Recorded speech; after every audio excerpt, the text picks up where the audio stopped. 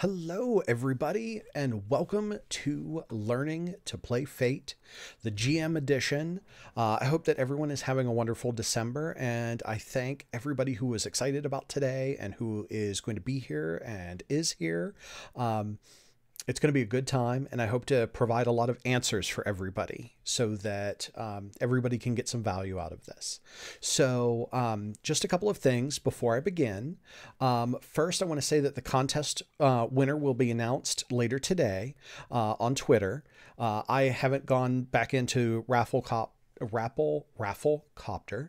if I can say that word, and checked who wins. I'm going to do that a little bit later today. They're going to win a print copy of the Fate Adversary Toolkit. It has gone out of print, but IPR, Independent or Indie Press Revolution, still has about 30 copies. So if you want to get that in print, get your orders in. I'd also like to give a shout out to my daughter Astrid. She's going to be watching today. She has really dived off the YouTube cliff and has been watching a lot of YouTubers. So whenever I told her that I was live streaming today, she was super excited, and so she'll be here, and I will not be surprised if we see her in the chat. So great. I am going to be paying a lot of attention to the chat today because I want to make sure that I'm seeing everybody's questions and trying to answer them in real time. That way we don't miss anything. What you're seeing right here is I asked a couple of weeks ago for questions. I went to Reddit and Discord and Twitter, basically like all of the places on the internet, and I asked for questions, and I said, hey, what problems do you encounter whenever you play Fate? Like, what are your questions about running Fate? And I saw a lot of that, and I got a lot of feedback, and so I copy and pasted all of the questions. I put them up on this virtual whiteboard here. And so what I did was I kind of sorted it into groups, into clusters, to make sure that the various topics we could kind of address as we went along. So I have some notes off to the side on my left. So I'm going to kind of go through my notes and go through this. I don't have it in like any particular order, but I'm going to answer the questions. After we're done dealing with all of the questions that you see on the board right here, answering as many of them as we can, we're going to go over here and this hidden planning board that we have right here. That's going to be the second part of what we're doing today. The second part of what we're going to be doing today is we're going to be planning the January Learn to Play Fate game. What we're going to be doing is in November, we played a Weird West Fate game. Okay, the players came together. It was a great group of people. They had a great time, and in Discord they asked me, can we please have more sessions? And I thought about it, and I thought, like, well, we could definitely do that and focus on some of the things that they wanted to focus on as players, which was social combat and various things that you don't typically get with Fate. So we're going to be planning out what that looks like, and what that's going to do is that's going to give you an idea of how another Fate GM plans. Now, my reminder would be that this is just how I plan, and everyone will be different, but it'll be nice to kind of look under the hood and get an idea of how some other people do that. So let's go ahead. Pardon my yawning. I was up quite late last night. So let's go ahead and start diving into some of these questions. If anyone has any follow-up or anything to add in the chat, please go right ahead. We're going to start with comparing Fate to other systems. Okay, so these are the questions that kind of came together asking, how do you, like, what are the differences between Dungeons and Dragons and Fate? This question is in terms of DMing. Then we've got another one, like, how do you sell the idea of fiction first role-playing games to people who are used to playing Dungeons and Dragons? And then, how do you best translate one game system to another game system to Fate? So I'd like to kind of spend a moment on these questions. The first thing that I'd like to remind people is that Dungeons and Dragons and Fate are different types of role playing games. And if you think in terms of games, my thought is that it's just like board games have different types of games. You've got press your luck games, you have deck building games, and you've got European board games, you've got Ameritrash, you've got all of these different types of games that get played. The same is true with role playing games. Okay, so Dungeons and Dragons has its own kind of focus, and Fate has its own focus. So there's a world of difference because they run differently and they have different strengths. So as far as like the difference between them in terms of like running a game, is that in Fate you don't have to worry about whether or not you're aligning the rules correctly or applying the rules correctly. Whereas in Dungeons and Dragons, there are very specific rules for monsters, and you can use some hand wavium to kind of make things happen. But the more hand wavium you use, the less you're really using the system. So let's talk a little bit about selling these fiction first games. Again, it comes back to this idea of like board games and how there are different types of board games. And that's an analogy that I think a lot of role players could use to help talk to their groups about, what the different role-playing games mean. It's kind of like, if you play Settlers of Catan and you're only willing to play Settlers of Catan, your friends might want you to branch out and play some other board games as well. Like it's okay that Settlers might be your favorite game, but maybe somebody wants you to play something else like Wingspan. And so whenever you're talking to your players, kind of bring up this analogy of saying, you don't play just one kind of board game. Why not play another kind of role-playing game as well? And so that might help them understand that they're kind of driving into a very specific niche for that.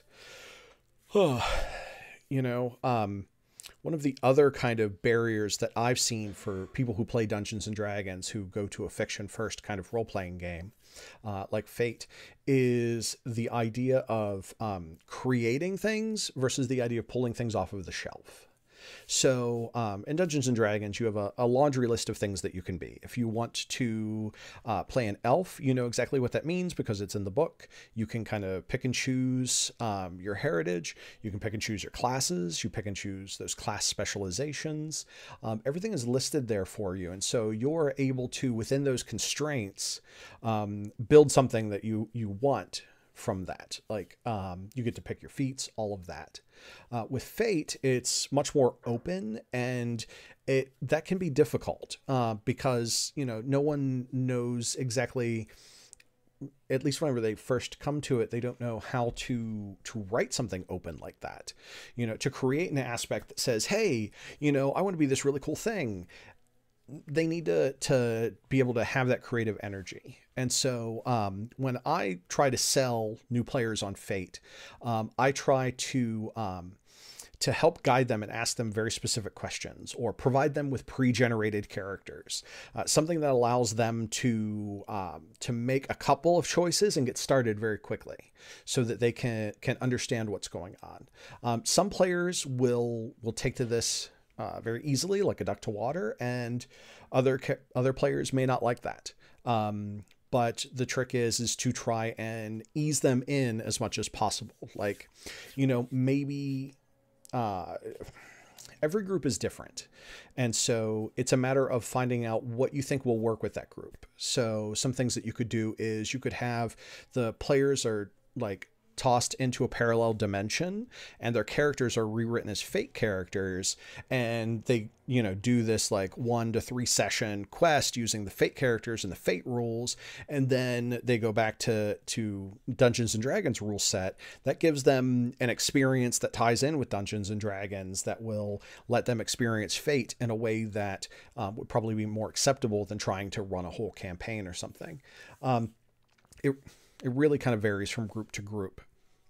So I've got more to say on that, but unless there are specific questions, I don't want to like spend all of my time talking about trying to sell D&D players on Fate.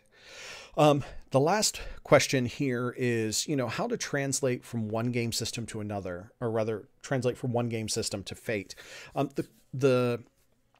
The key here is not to think about the mechanics that exist within the game that you're playing. So if you're trying to convert a Genesis game to Fate, or if you're trying to convert a vampire game to Fate, or Dungeons and Dragons or anything to Fate, the trick is not to get hung up on like what the rules or the mechanical feel is, but instead what the narrative feel of it is. What are the kind of like important character and plot and opposition like touchstones? What are they?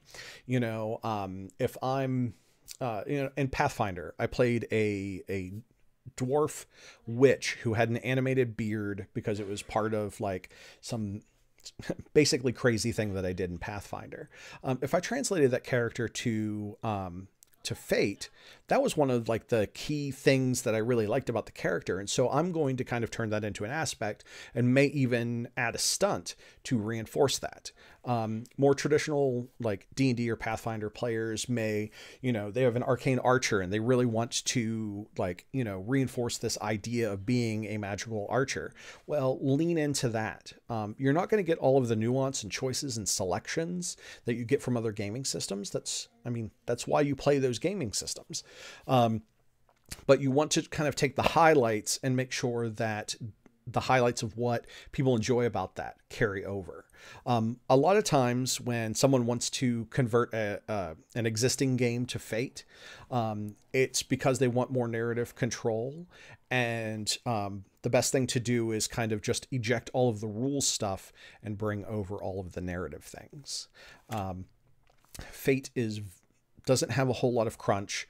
And honestly, my preference for Fate is to start with almost no crunch, and then kind of, if you want to build extras on top of it, then you can do that. If you want to have something a little bit more mechanical to represent things, like if you were porting Vampire the Masquerade over, maybe you would want something to do with drinking blood and needing that hunger. Maybe you would look somewhere to add a rule like that. But for the most part, it can all be done within Fate with just stunts and aspects. So that's kind of my thoughts on comparing Fate to other systems. I don't see any questions in the chat, which is good. So that means that I am going to go on and move on to the next topic. The next topic that I want to talk about is kind of follows suit with that, which is getting players on board. Okay, so getting players to play any game is tough. I mean, I've played plenty. I've dealt with players and tried to convince players to play a bunch of games. I'm pretty fortunate. I've got my gaming group is literally a bunch of folks who love to GM, so we're always in for a bunch of things. But I've also been involved in groups where we just play this game and it doesn't go anywhere. So let's talk a little bit about getting players on board. So we have the questions here, like how can GMs foster PC contribution to the narrative, getting them involved in the storytelling of what's going on here. That is the first thing that comes to mind is the Fate achievement sheets, Fate achievement sheet. It's actually on the Fate SRD in the download section. What it is it is a list of things that new players to Fate can do. It's literally an option list. I don't know why the Fate SRD isn't loading. Probably because I'm streaming. I'll let that tab open for a little bit. Okay, great. Here we are. So let's go to the downloads, and in the cheat sheet, there is a Fate Achievements. And in Fate Achievements, let me just go ahead and open this up. This is why I'm sharing my entire screen right now. This cheat sheet right here provides players with basically a list of things that they can do. So, I found that if you want players to do something, give them a list of things to do, or add something to their character sheet to say, hey, you can do this. Even if it's something that they could do with something else, do that. So here, like, spend a fate point to declare a story detail. Gain a fate point by compelling your own aspect. All of these different things here. As far as like rewarding players for these fate achievements,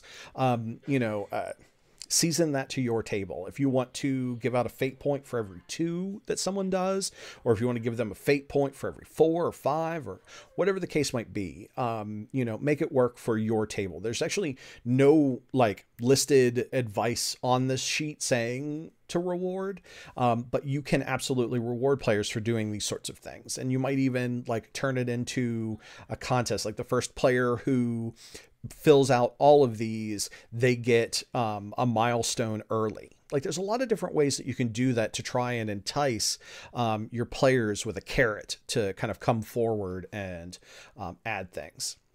So I recommend that as kind of a first step to getting them used to the idea of how the system works and how it manages to add like narrative elements. The next thing that I recommend for like trying to get players to add narrative elements is to ask the players questions about the world, to have them fill in details. And depending on the players themselves, those details can be like, hey, tell me about, the king's entourage, which is a very wide open question. And if you've got the right players for it, you can come up with all sorts of crazy things. But maybe you don't have the right players for that. Maybe the players suddenly, like, they're not used to thinking on their feet like that. That's why they're players and maybe not GMs. And so what you can do is you can be like, okay, so the king's entourage, they are renowned for, what is the thing that they're most noted for among the court, or what does the general populace think of the king's entourage? How many people are in the king's entourage? Like you can break down the questions very simply, like how many people are in the king's entourage? Great. Who are the people in the king's entourage? Are they important people? Are they commoners? Are they like, and then guide them through this process where the players are helping you build the narrative and build the world. One example that I used in a campaign a couple of years ago, I had, when I had prepped knowing that a cousin of the king was going to be coming with an army from the mountains.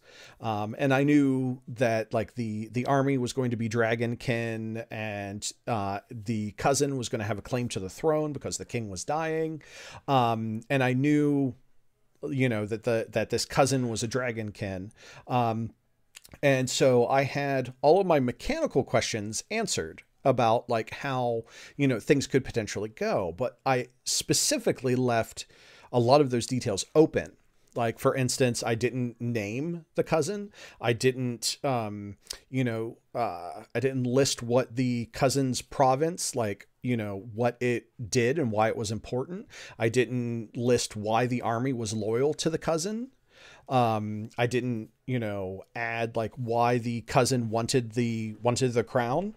And I left these things open specifically so that the players could answer these questions in game, so that they could contribute. And, I've gotten to the point with my players where this helps give them investment in the game.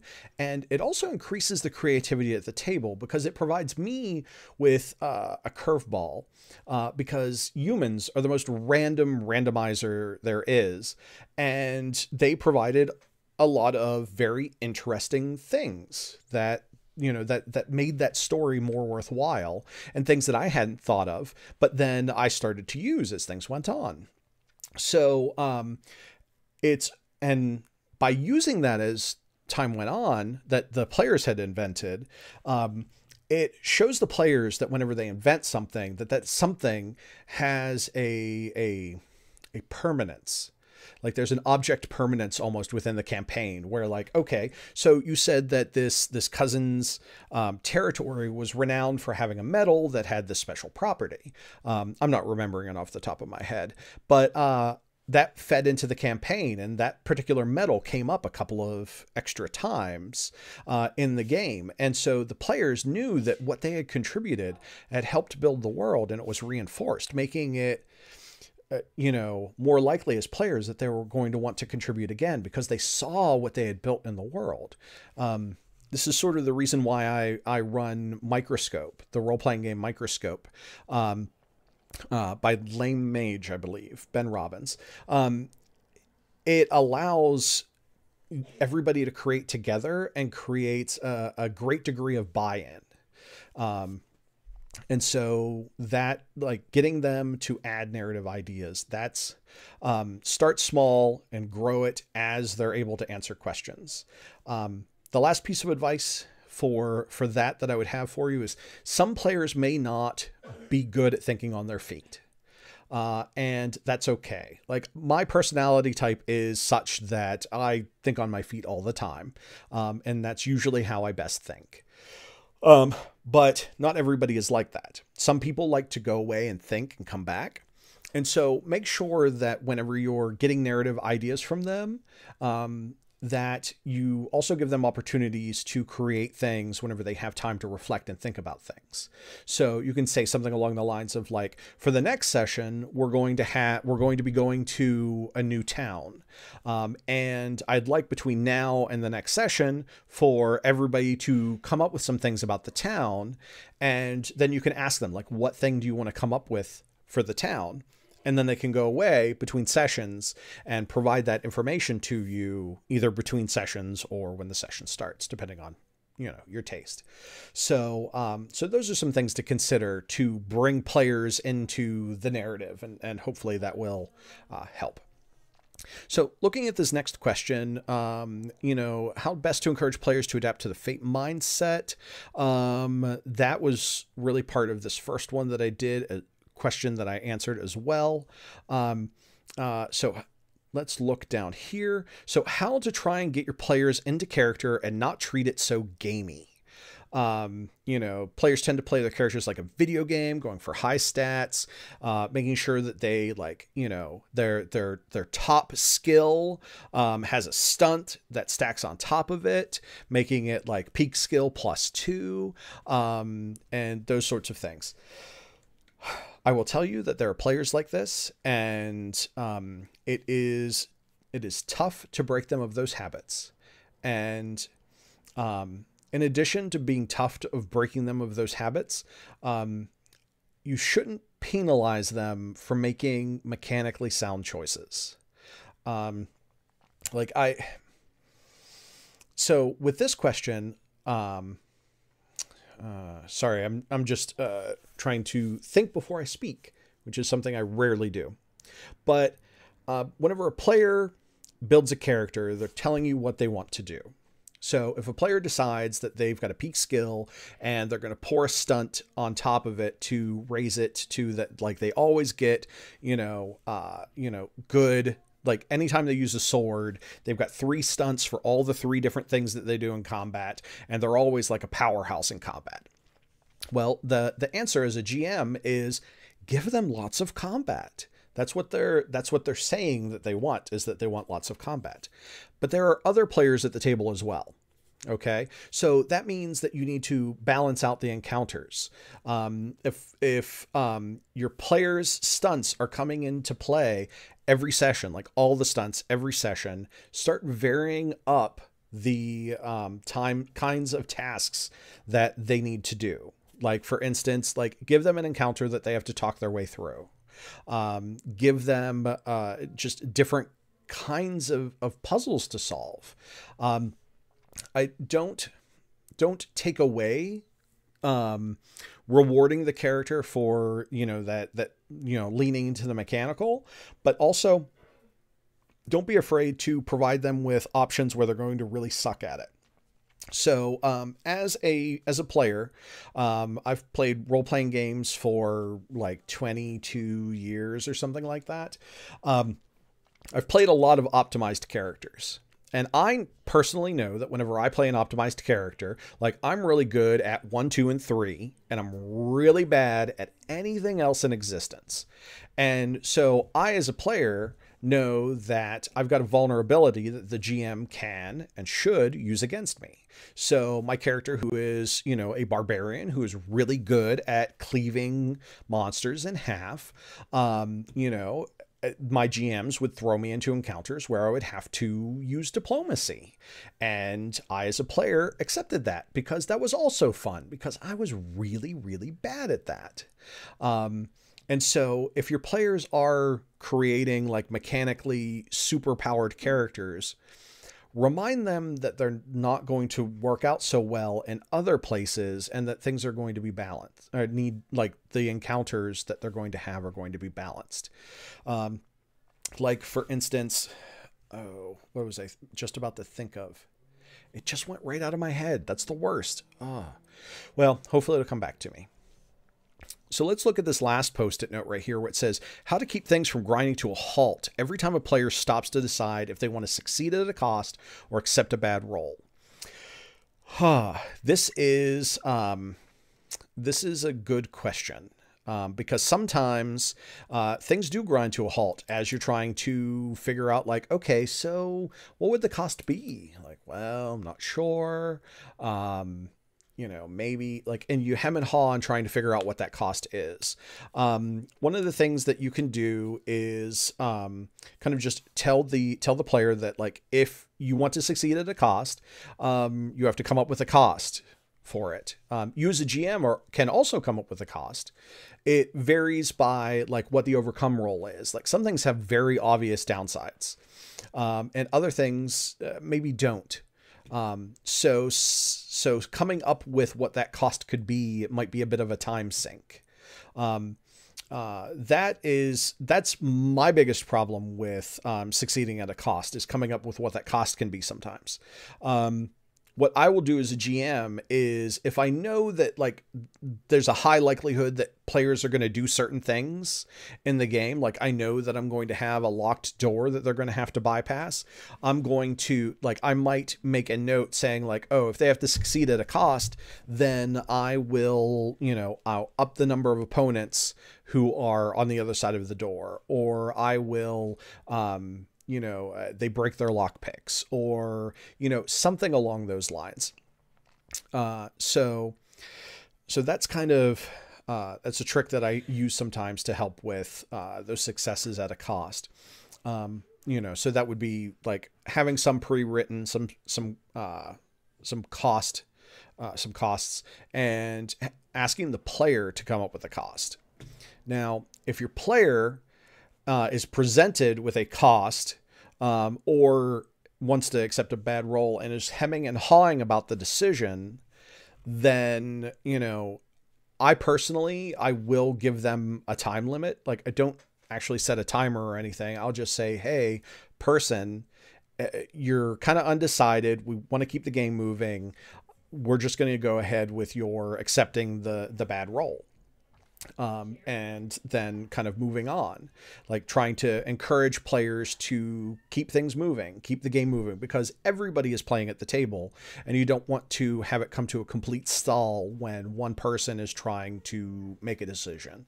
So that's another thing to consider, is to kind of say, hey, you know, you're taking too long. Let's move on. The flip side of that is, respecting players who have slower decision-making processes. Like, some players just have a difficult time with that. And so you kind of have to balance individual players versus, like, how long you give them. Like, I can come up with a decision really fast. I always accept the costs whenever something fails, because usually it means it's something bad and I drive my characters like they're stolen cars. So, but not everybody feels that way. So I hope that helps. So that is the getting players on board section to kind of attend to those sorts of questions. Let's see. The next section that I want to talk about is game building. Where is game building? Here we are. So let's talk a little bit about game building. This is a very deep topic in and of itself. And so I mean, honestly, it could be its own learn to play Fate session. I'm going to not talk about magic systems first. I'm going to talk about good approach to different genres. I'll be honest with you, the best way to approach different genres in Fate is to just use the core system. I mean, Fate itself rewards narrative. Aspects and stunts can lean into genres, and you can do every genre that you need to with core Fate or Fate Accelerated or Fate Condensed and go from there. Like if you're doing a romantic comedy, if you're doing a horror theme, if you're doing, the usual like fantasy or science fiction kind of things, you can just use Fate right out of the box. Using extras. One of the things that I think people have an eye towards is whenever they see Fate and they see that there are all of these different toolkits for Fate. So there's like the sci-fi toolkit, there's the accessibility toolkit, which is great. You should read it. There's the Fate system toolkit. Pardon me. They see all of these different toolkits and they immediately kind of think like, okay, so we need to add stuff to make a genre feel like a genre. Okay. From time to time, I feel the same way because like so my biggest stretch of role playing was with Dungeons and Dragons 3.5. I played it from whenever it first came out to whenever it past whenever 4th edition came out. And I used a lot of custom systems. Unearthed Arcana, the book Unearthed Arcana, was my favorite book because it had a lot of alternative systems for changing the way that the game played and the game felt. And because there were all of these different options for things like spell points and armor as damage reduction, I picked and chose those to modify the game. And that's how Dungeons and Dragons is put together. Fate, on the other hand, really just, kind of goes through and you can play any genre that you want right out of the box. Now, I'm looking over in chat and I see that my daughter, Astrid, is logged in as me. So if you see in chat, Randy Oast, which is my name, but my daughter's logged in as me, she says, "Hi, Papa." And hi, Astrid. I hope that you're having a good time and learning to play Fate. My daughter, Astrid, is 7. She is excellent at playing role-playing games. And in fact, we have been playing the Quest role-playing game a lot lately. And I tell you what, she is turning into an excellent GM. She ran a game for me. It was just perfect. Absolutely perfect. And my wife, Jess Oast, is there in the chat as well. Hi, darling. She references fudge dice, so we're going to have a little aside. Whenever I ordered my very first set of fudge dice, they came in the mail and I opened them up and I had been telling Jess like, oh, I'm getting fudge dice. And so I opened them up and she's like, those don't look like fudge.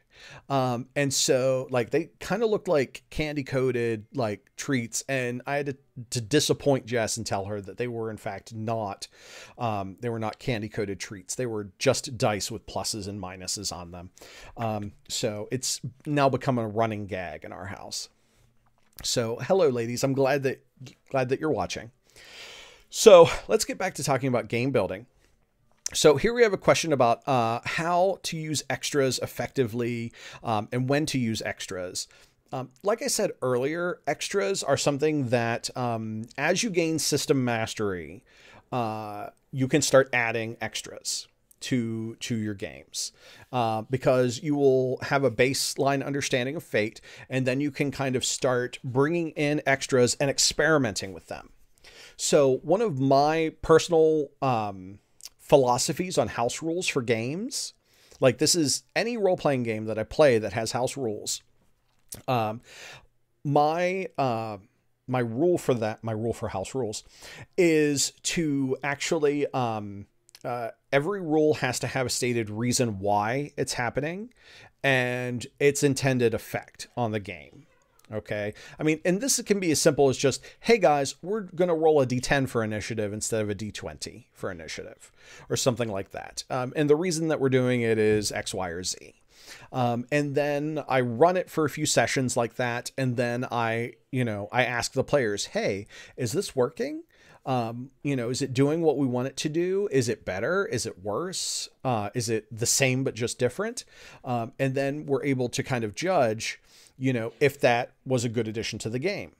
I suggest that whenever you use extras and you add extras to your game, that you consider those like handling it that way. So for instance, I had a campaign, it was called the Royal Pride of Musketeers, and I wanted special rules for firearms. Well, I came up with my very own extra for firearms. I posted it for everybody to see. Everybody took a look at it. We agreed that, we'll give this a go. It should be fine. And we played using it. And after, 4 or 5 sessions, we kind of looked back and we're like, this is not working. And so we revised it. And after the second revision, we all basically said, like, it's not adding anything to the game. It's not making it better. It's, if anything, it's just one more thing to pay attention to. And so we ended up scrapping it. So I suggest that you consider extras the same. Add extras, but also see how they affect gameplay. If they are making it better, keep it.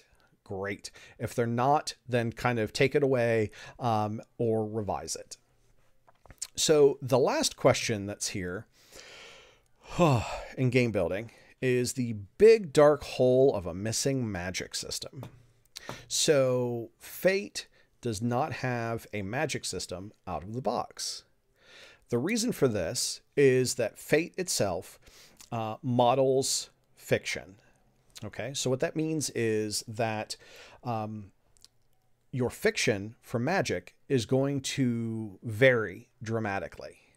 Okay, so what that means is, for instance, that when I talk about magic systems, if I'm talking about Cthulhu, it's different than whenever I'm talking about like Dungeons and Dragons magic. And it's different than when I talk about Dresden Files magic. And it's different whenever I talk about Mistborn magic.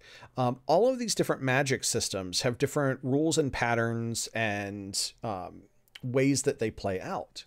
And because they have different ways in which they play out, you cannot have a default magic system. So when it comes to wanting to do magic within Fate, we have to think in terms of the narrative and potentially extras. Magic systems are really where a lot of Fate games want to add extras because they want magic to be something special, or they're concerned about magic being too powerful or something along those lines. I can tell you that I've run a Fate Accelerated game where magic users and non-magic users were basically mechanically the same. I had no special mechanical rules for magic users versus not magic users. If a wizard wanted to forcefully cast a bolt of lightning, they did, and it was great. And if, so magic systems really kind of vary. Hi, Astrid. I'm glad you're in our bedroom. I hope you're nice and comfortable. So magic really varies by what you're trying to accomplish. And this is a deep dive with magic systems. My recommendation is to consider what kind of magic system you'd like to run and to look at all of the different Fate products that are out there right now and find one that's close to what you're thinking about. Like the Fate of Cthulhu is great if you want magic that kind of corrupts people. If you'd rather have something, if you'd rather have something more ad hoc like Dresden Files, use Dresden Files. If you want something that feels a lot like Dungeons and Dragons, go to Fate Freeport. and the Worlds of Adventure, which are pay what you want, on Drive-Thru RPG and Itch on the Evil Hats store.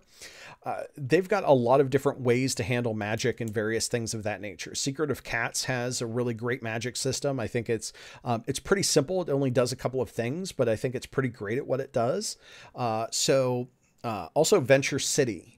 Venture City powers are amazing to use for magic or special abilities. I have ripped off Venture City so many times for so many different things other than superheroes. It's amazing. So that's kind of what I have to say very quickly on a missing magic system. That is that. All right, let's see. What do we got next? Next on my list is fate points. So let's talk about fate points. Let's go ahead down here and zoom in so everybody can see that. All right. I hope everyone is enjoying themselves and getting some value out of this. Right now, we're about halfway through the various topics and questions that were there. And after that, we're going to take a short break so I can get a little bit of water. And then I'm going to do session prep for January for the Wild West second session, or Weird West. All right, so when it comes to fate points, the first question here is, it seems way easier to spend fate points. So, how do you keep the economy flowing in a fun way with fate points? So the way to keep fate points flowing is, well, let me rewind that a little bit. The very first thing that is on my mind whenever it comes to fate points is that I want the players to skid into the end of the session with almost no fate points. There's a couple of reasons for that. One, that means that I've challenged them enough that they've spent most of their fate points. So they feel as though they've done something. And the other reason for that is that they refresh their fate points at the beginning of the next session. And so what that does is that allows them to feel as though like, okay, so now we're kind of powered back up again and we're ready to take on more challenges. So that creates a nice flow there between those two things. As far as keeping the flow going at the table, that's a case of making sure that your challenges are enough to cause the players to need to spend fate points to succeed. So one of the things that a lot of fate GMs do is they set the difficulties too low. And the other thing that they do is that they do not spend their fate points in a scene to make things more difficult. So it's a combination of those two things that you can that can help with the fate economy to draw out fate points from your players. So, if you have players in a scene and they're trying to accomplish something and they make a roll and it's like, oh, I succeeded by 1. This is great. You as a GM can be like, oh, but I've got a fate point right here. And it turns out that because of reason, it's much more difficult than what you thought. And so then you start into a potential like ante-up kind of situation where like the player's like, oh, but I really want to succeed. And then you go like, yeah, but it's more difficult. And just spending fate points to kind of draw fate points out of players. One of the things that I try to spread around the fate points in a scene to like my fate points as a GM to try and draw out, players, get them to spend fate points. I try to avoid having like a giant scene where like everything is really difficult unless for some reason I want it to be really difficult. So that's, those are a couple of ways to get fate points out of your players. Raise the difficulty and spend your fate points.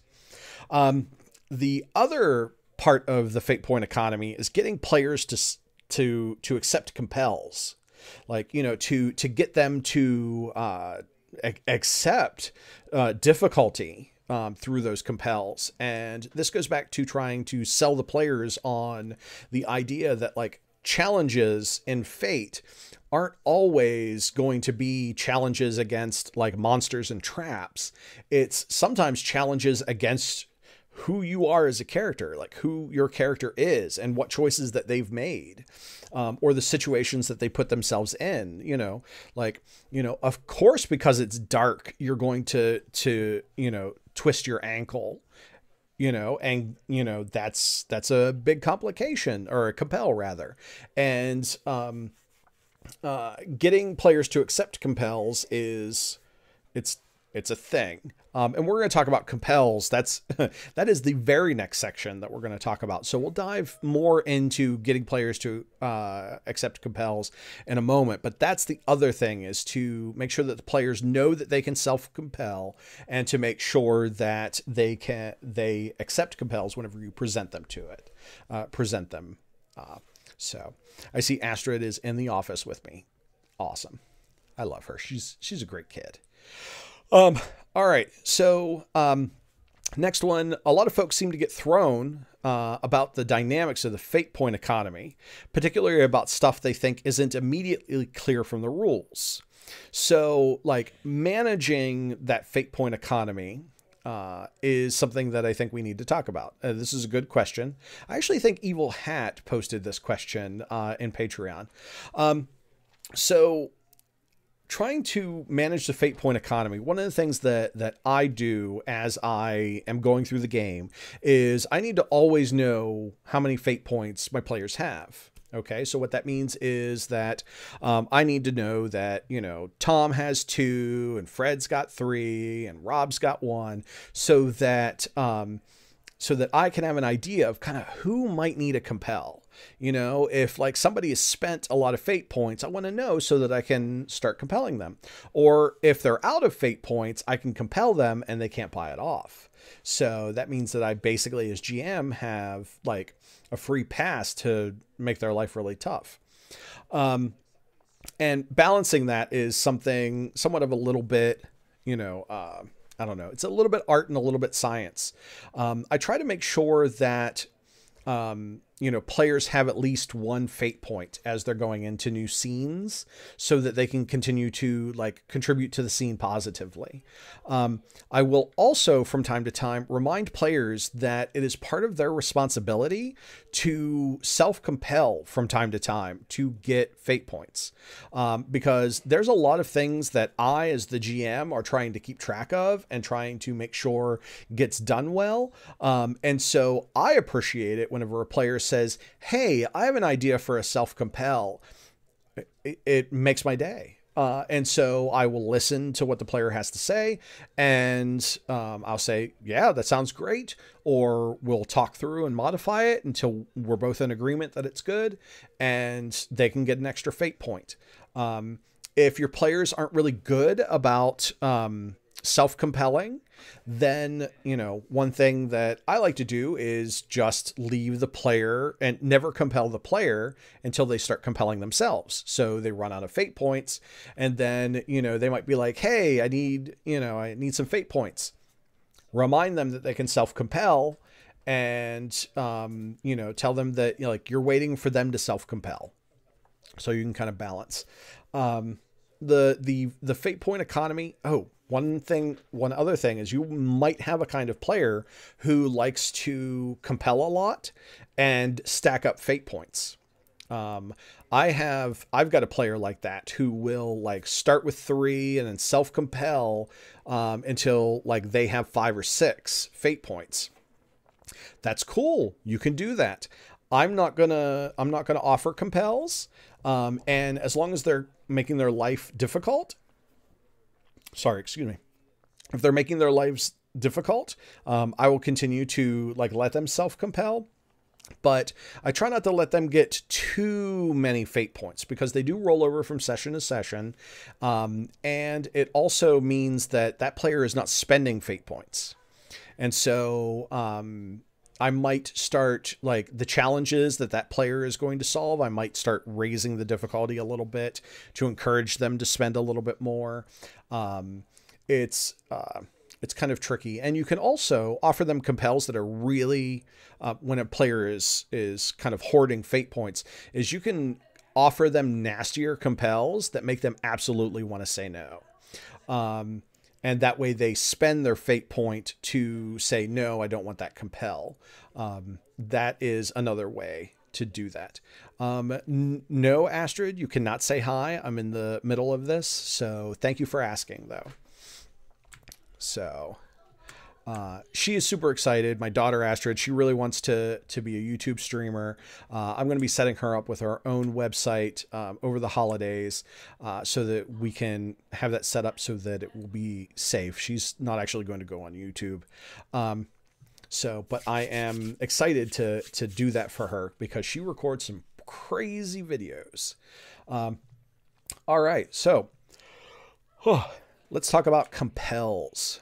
All right. So compels, this is one of the tough things for Fate players is, you know, how do you make a player's life more difficult without like feeling like you're being a jerk or making sure that it's got enough teeth to be worthwhile. Writing compels is really difficult. So the first question here is examples of compels. And that's something that, I'm not prepared with a bunch of examples of compels.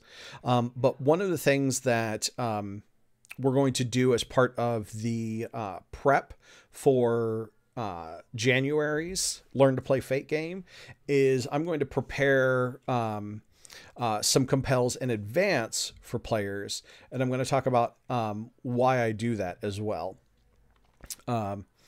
So compels, remembering to do them, doing them creatively, and encouraging self-compels. So remembering to do compels is something that can be difficult. If you're in the heat of things and everything is going well, and the players are just spending lots of fate points, you may forget to compel them every once in a while. And that is okay. So, you know, there are various things that you can do to try and remind yourself to do compels. Okay. So for instance, lots of different tricks. So you could set a timer. And every time that timer goes off, it provides you like a prompt to say, oh, I should compel. So like, for instance, whenever I run a lot of games digitally, you can kind of see in the middle right here, I've got a little timer. I can set this for like 7 minutes, and then in 7 minutes, it will go off. Only I will hear it, so it's not going to annoy anyone that I'm playing with. And that provides me with a reminder that, oh, I should do a compel because I haven't in the last 7 minutes or 15 or 20 or whatever interval you want. Now, another thing that you can do to remember doing compels is create a note card that says compel on it. And then on the, or compel done. And then the other side, it could say, you know, don't forget to compel. And so what you can do is whenever you, compel, flip it over to the, like, did a compel. And then whenever the scene is done, you can flip the card over as you're going through your notes or doing your thing in your little GM binders, and you reset it to say, do a compel. And then what you can do is that will kind of train you that when you do a scene transition, that you're starting to think of, oh, I need to do some compels. I know myself, the place that I usually do compels is in scene transitions, because usually whenever I'm like doing, whenever I'm running a scene, I'm usually really focused on the scene, and I have a hard time with compels unless the compel is obvious within the scene. You know, you have to try and figure out a way to hack yourself to remember to do compels. Now I want to, oh, I see Grayson Arts is asking about the timer. The timer that I have, it is, let's see, let me grab the, oh no, it's opening Chrome. I don't want to open Chrome. Or maybe I'm just going to go ahead and open Chrome since it's doing it anyway.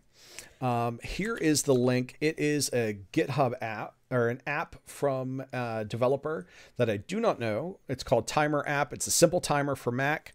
It is literally like super small and super great. And it is very easy to use. It's very handy for running online games.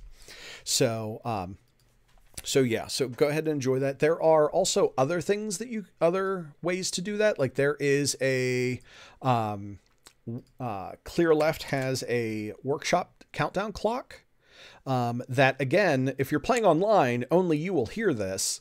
And if you've got if you have an in-person gaming group, you can, have the timer go off, in it. Depends on what you need. I have all these different timers because I do a lot of user experience things, and I like to kind of like keep on task and like time block things. Let's see. Compels and concessions, examples of how they work and come up in play. So compels, again, having them come up and play, it's something that's a little bit more organic, but we are going to go through and talk about how you can kind of pre-write some compels for characters. One of the things that I do is I look at players' aspects, and before every session, I will write down at least one compel for a player. The compel will not be like a situational compel, like one that like ties into whatever's going on in the game, but it will tie into one of their aspects so that I have something in my pocket that I'm like, oh, they need a compel. Well, thugs from, the Academy of Martial Arts are going to attack you because you are wanted by them. Excuse me, something along those lines. Oh, so sorry.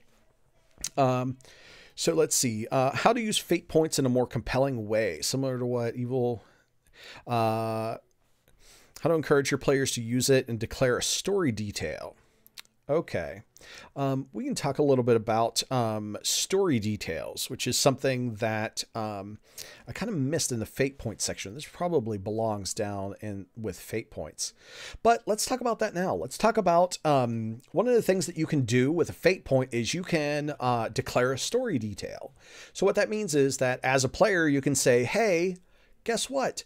It turns out that there's a secret door here. That's the best example for it. But you can also do a variety of other things, like, saying, certain laws in the kingdom are true, or you have connections with such and such guild, or like you can really like build out the narrative. So this is one of those places where like the difference between Dungeons and Dragons and Fate is like there's a big gulf. So for instance, I know I played the tail end of Curse of Ravenloft with a group of friends. And at the end, Castle Ravenloft, like getting into this castle, we had to figure out how we wanted to get in. Well, do we go in through the front door? Do we find a secret door? Like, where is the secret door? And the GM, the person running the game, knew exactly where the secret door was and what we had to do in order to find it. And like, those were the only options for getting in, is we could go in through the front door or the secret door if we did the right thing to find it.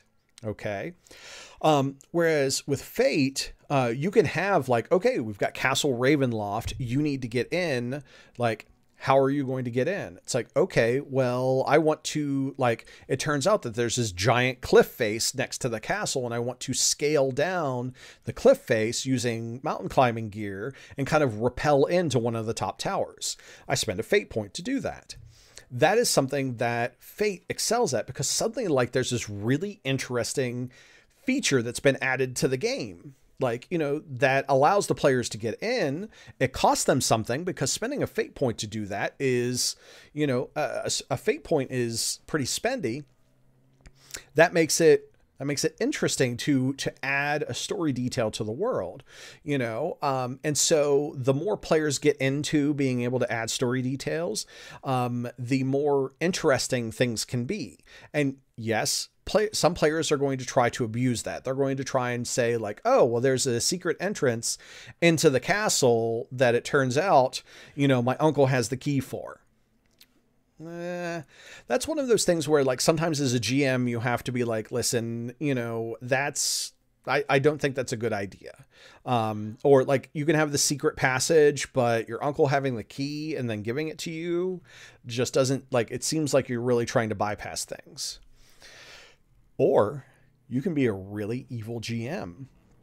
And you can say, yes, your uncle does have a key to that secret door and secret passage.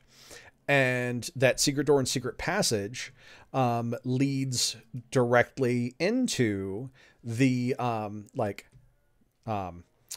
goodness, Ravenloft. I'm trying to remember the vampire's name. Strahd, that's it.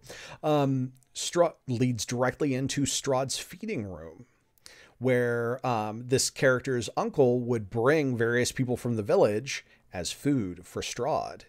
And so like, and the room itself is kind of an oubliette where like you can go in, but you can't go back out because of the way that the door is constructed. And so you can take what the player has offered you, which seems like, oh, this is a super easy in. And then you as the GM can completely twist it. Because with that kind of like that particular feature, it's like, oh, suddenly his uncle maybe isn't the best person in the world.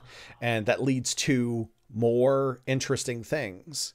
There's, you know, in theater, there's a thing called yes and I'm a big fan of yes and. Sometimes you need a hard no to make sure that things stay the right way. But sometimes with yes and, you can give the players what they need and then up the difficulty elsewhere. So, so just remember, you as a GM, nothing is real until it hits the table and is agreed upon. So what that means is that if a player uses a declare a story detail to make bypassing a challenge super easy, you can always add more challenges. You can always make other things more difficult as they go through. So that's, you know, that's fine. You can do that sort of thing. In fact, I'm going to let you in on a little secret from last month's Learn to Play Fate. So the November one where we did the Weird West, we started off with a contest where the players were racing on horseback, trying to get to just the right train car on the train. They were having a contest with the train. So the train's riding along, they're riding on horses. If they had succeeded, they got, you know, they got to a good place. And if they failed, they got, they got into a really bad train car. I will tell you, honestly, as a GM, it didn't matter one way or another if they succeeded or failed on that. The difference on that, because we were still going to handle the next like series of cars the same way. The difference would have been how it would have felt and how things would have been set up. So they succeeded. They did a great job on the contest and they got there and it made them feel like heroes, which was great. I wanted to make sure that they felt like heroes. But if they had failed, then I would have like played up a lot of the difficulty of getting from train car to train car, and the descriptions would have been much different and felt different. So remember that like Fate is a game of narratives, and sometimes the success and failure doesn't necessarily rely on the dice rolls. It can sometimes rely on like how you're presenting what they're doing. So, yeah, so if any of my players from that game are watching, yeah, you did a great job. Let's see, what do we got next? I've got my little list here. Oh, GM prep and conflict are the last two on the board here. Then we're going to take a break. Well, I'm going to take a break, get a little bit of water, take a moment, and then we're going to do some GM prep. Wow, we're an hour into this thing. Thank you everybody for being here and staying here. I hope you're getting some value out of this. If you aren't, I'm sorry. Ask some questions and I'll help you out. If you are, that's great. That's awesome. I like helping people. Like, I love role-playing games, and I love Fate, and I love sharing my love. So this first note here says, I'd love to hear the GM's internal monologue during a game session. That's something that I'm going to be next month with January's game. I'm going to try and talk out loud a little bit more about my decision-making process as we're playing the game. That way we're able to kind of follow along and understand the logic. So let's see, GM using prep. Examples of how prep can be used to improvise and riff off of player characters and their actions. This is something that's going to tie into the prep that we do later, which is kind of like preparing compels in advance, and how we can, and how prep can be used in ways that can adapt to those improvisations. So like when I show you my prep, I'm going to show you examples from a past campaign of mine. And then we're going to do some live prep of the next campaign. That way you get a sense of what my process is like. I say process. I mean, technically it's a process. So GM prep. Someone asked about a GM version of my Fate achievements. Yes, Chelsea, the GM internal monologue sometimes is not just a lot of panic screaming, but sometimes it is too. You know, it's not cool to scream into a pillow during a game, but sometimes you want to as a GM. So someone asked about a GM version of my Fate achievements handout. That's something that I've been kind of noodling on, and I think that that's a good idea. I'm actually going to mark that with a little emoji. Let's add a little star to it, and I'll come back to that maybe over the holidays and work on a GM version of the Fate achievement sheet. If anyone's out there listening and wants to work on that, hey, I would love to take a look at it and provide feedback, or I'm happy to write it. GM prep, mindset for prep. Like, what are you prepping for? When do you have enough? Prepping with characters in mind. Prepping, GM prep is one of those questions that like everybody handles differently. My philosophy for prep for Fate is, pardon me. Sorry. My philosophy for prepping for Fate is what I will typically do is I will prep a series of NPCs, a series of locations, and a series of factions. I have a tendency to use the faction model, or I'm sorry, fronts, not factions. Fronts. I use the fronts model from Dungeon World. Dungeon World has an SRD online. You can access it, no problem. It's one of the few SRDs that I haven't done. And you can take a look at how they have it there. I don't use it exactly as is, but I use that kind of model.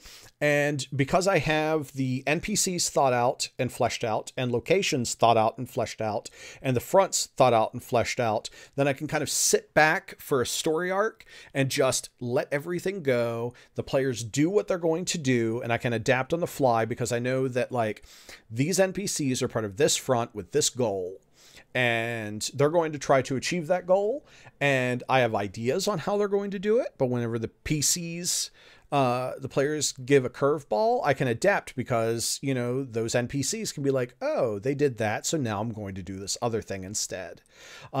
So the way that my prep usually works is I'll prep really heavy and hard for each story arc of like anywhere from 2 to like 6 sessions, ride that out, and then start doing prep again for the kind of the next arc.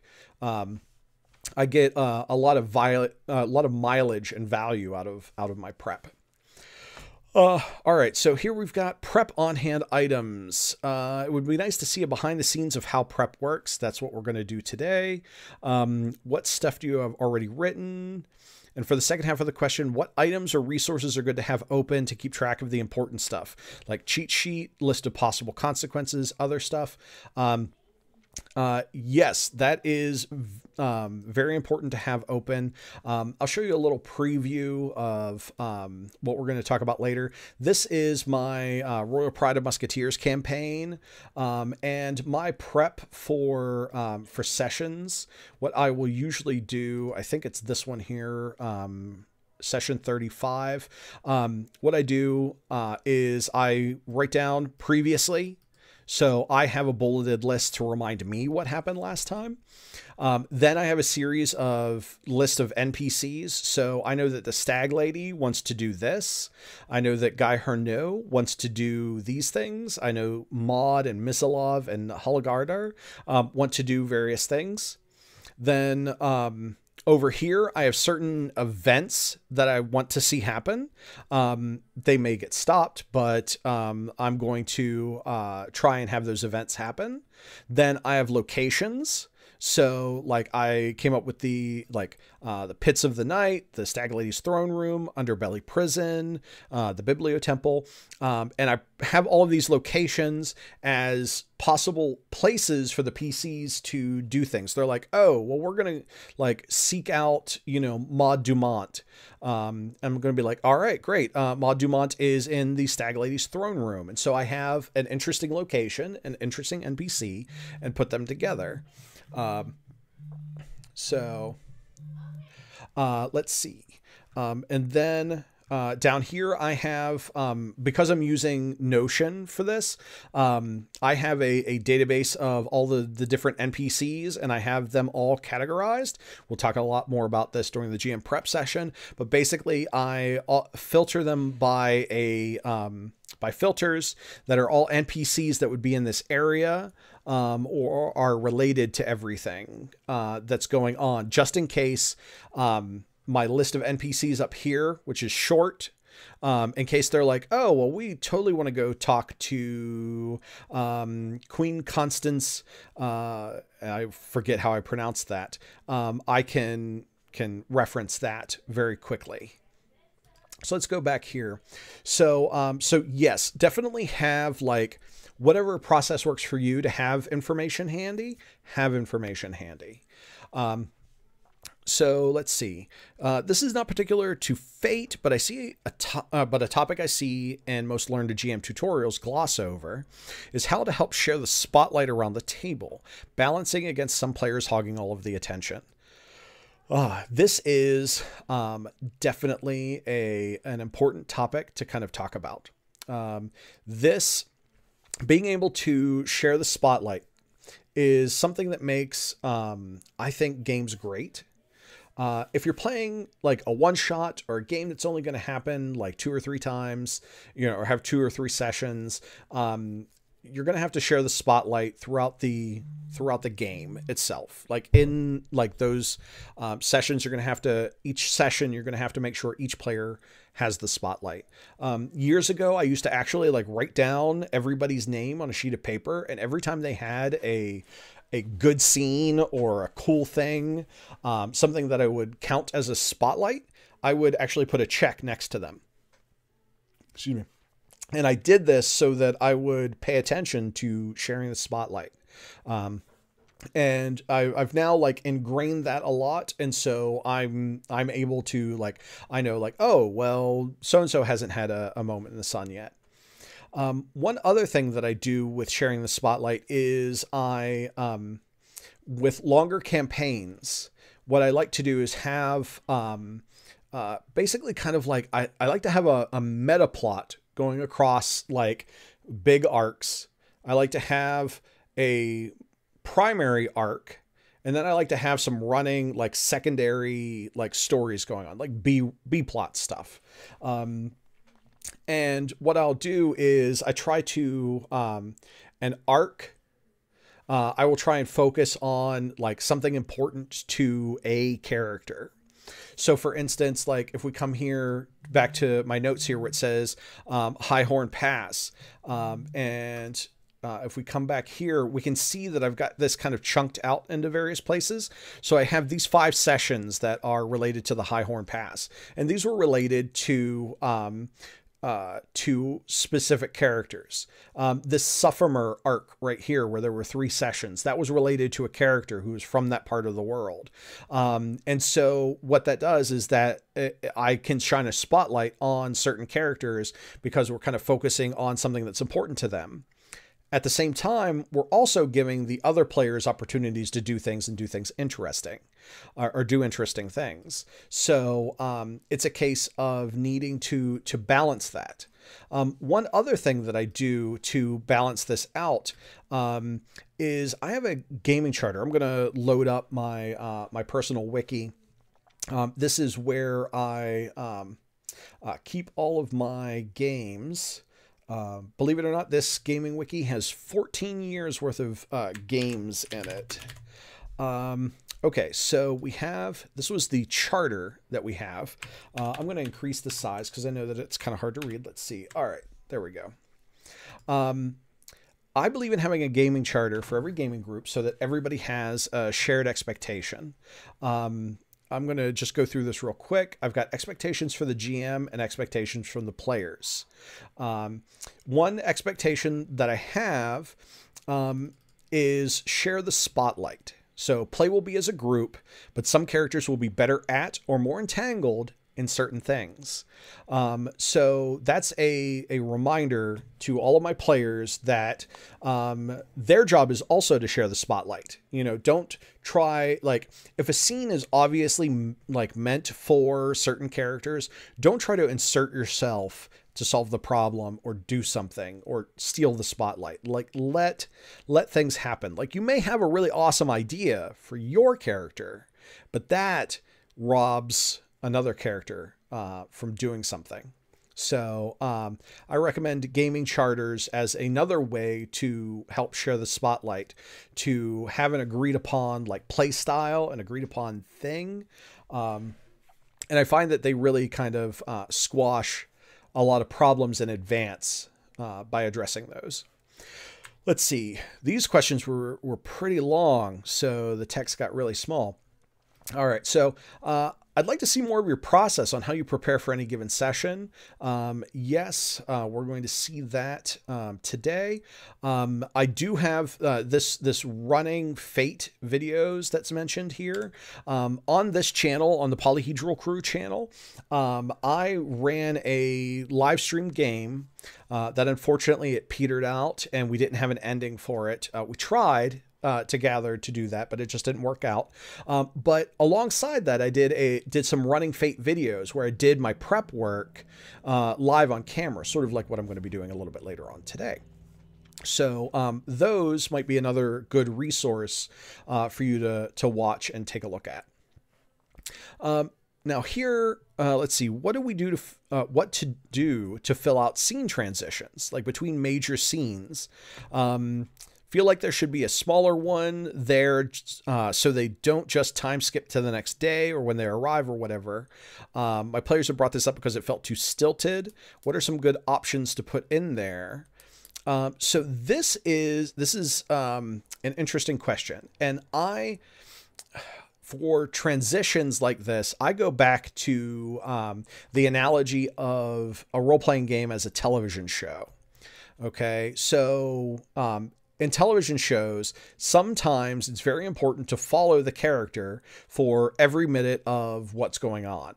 Okay, 24 being the like take it to extremes, but you know, other shows you're following along with exactly what's happening as it's happening. There's a lot of like drama, but then there are other times whenever like time will just pass and it's like, oh, it's just been a couple of days. And so I would encourage you as a GM to talk to your players and say, you know, you're meeting with the person in a couple of days. We're going to hand wave those couple of days and move to the next interesting scene. If the players want to play through every individual day, talk to them about why they want to play every individual day. Is it so that they can try to stack up a bunch of create advantages so that they can try and make the scene go more in their favor? You know, talk to them about what makes the story interesting. Like, are they actually going to have fun playing a bunch of scenes, creating advantages before they go talk to somebody on, you know, in a couple of days? Or should they just go talk to somebody in a couple of days? Part of that is talking with your players and asking them, like, you know, what about this makes it stilted? Like, do you want to go day by day? Do you want to go moment by moment? Can we zoom in and out on the time scale of things? You know, talking to your players and getting that feedback is important.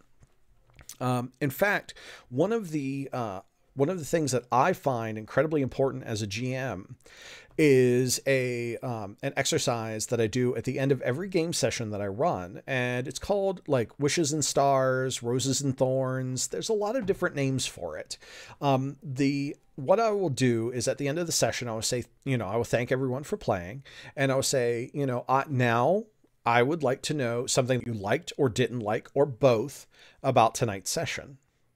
And the reason that I ask that is I want to give the players an opportunity at the table to give me feedback, to say, I really didn't like this.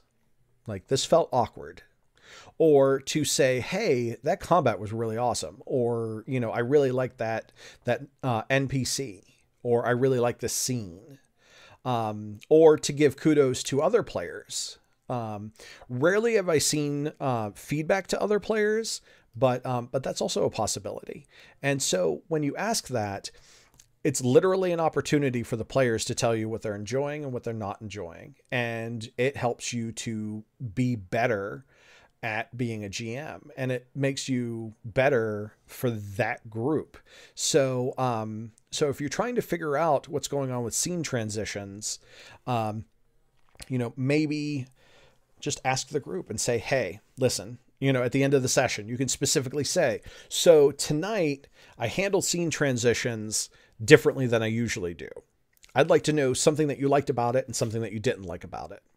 And then with that feedback, you can start to figure out what you need to do. So basically, the best GM advice that you can ever get is talk to your players.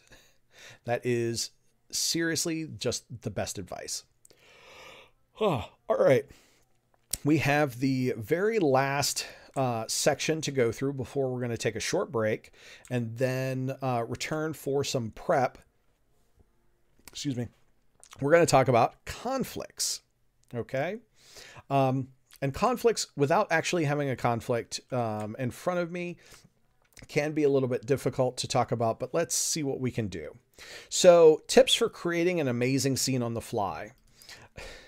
That's a tall ask. One of the things that I recommend that you as a GM try for is to create a good scene. Don't try to make an amazing scene. Just try to make a good scene, and always try to make good scenes. Some of them will turn out amazing, but always try to make a good scene. One of the things that I've seen over my like 20 some years of GMing is every time I want to make a scene or an ending or something really, really awesome,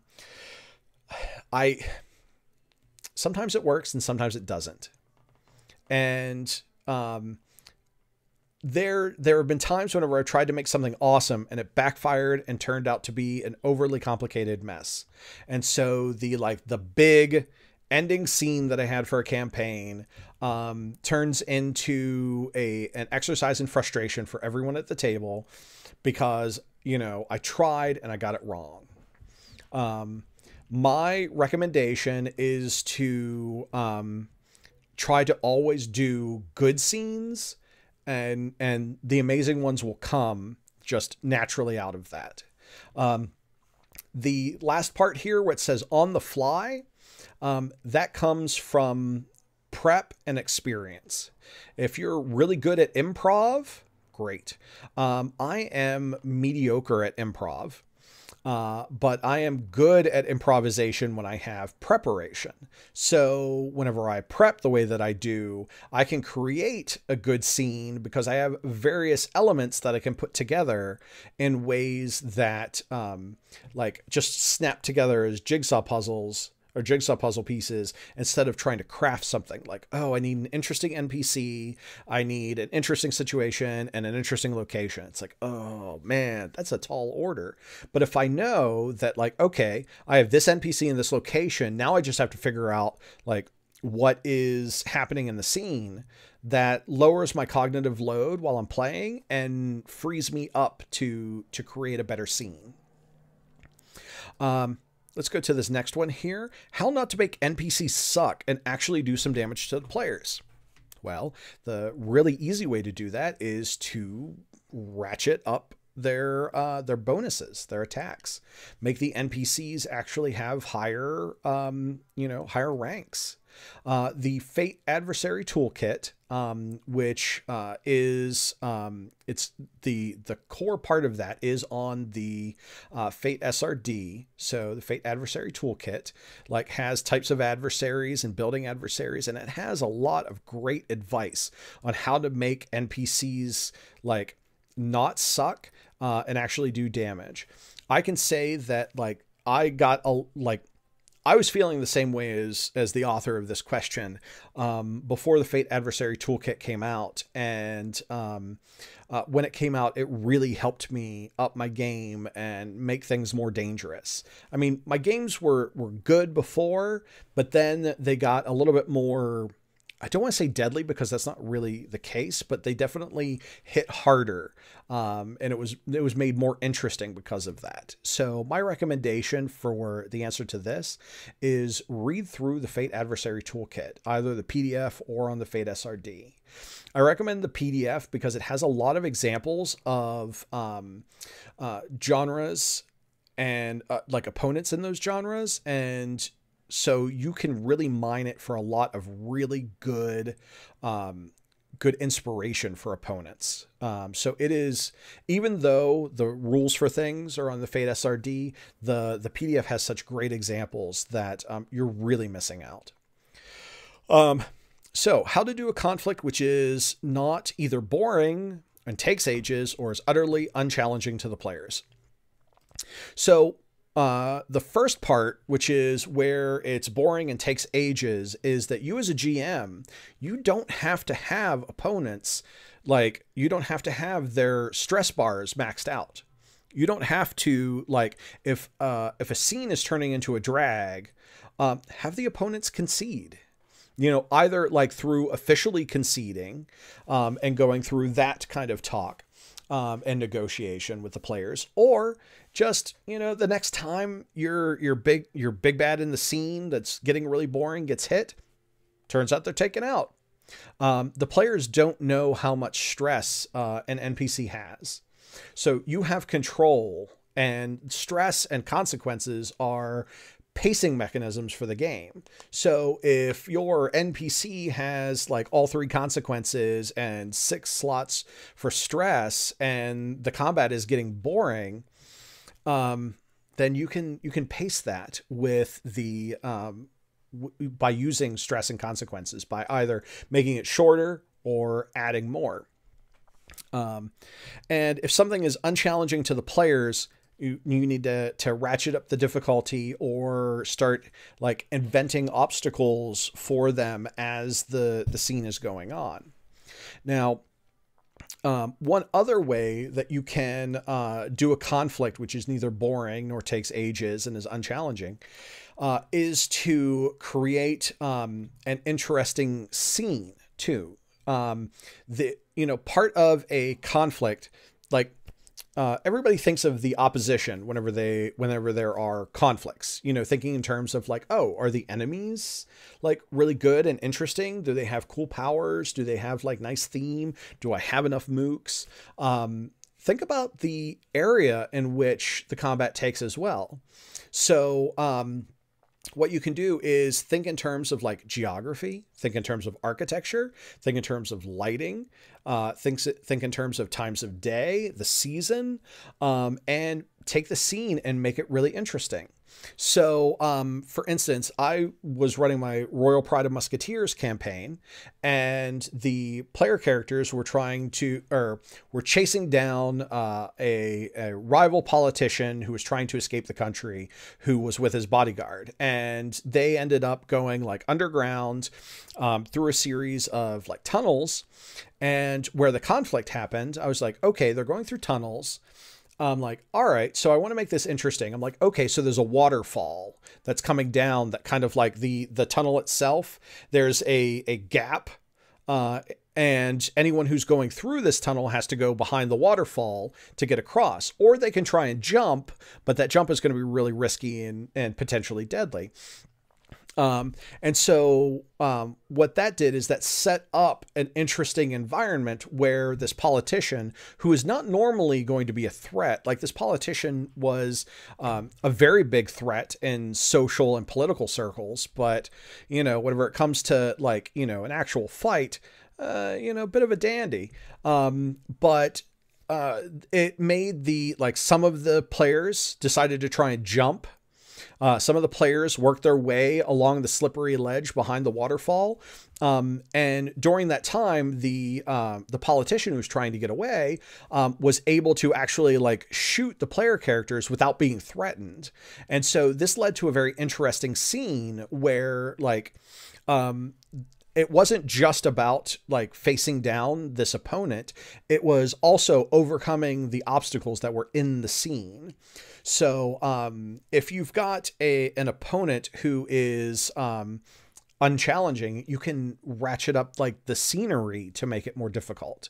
So that's those are some things that you can do, is like change the scenery, or like the environment around in the conflict.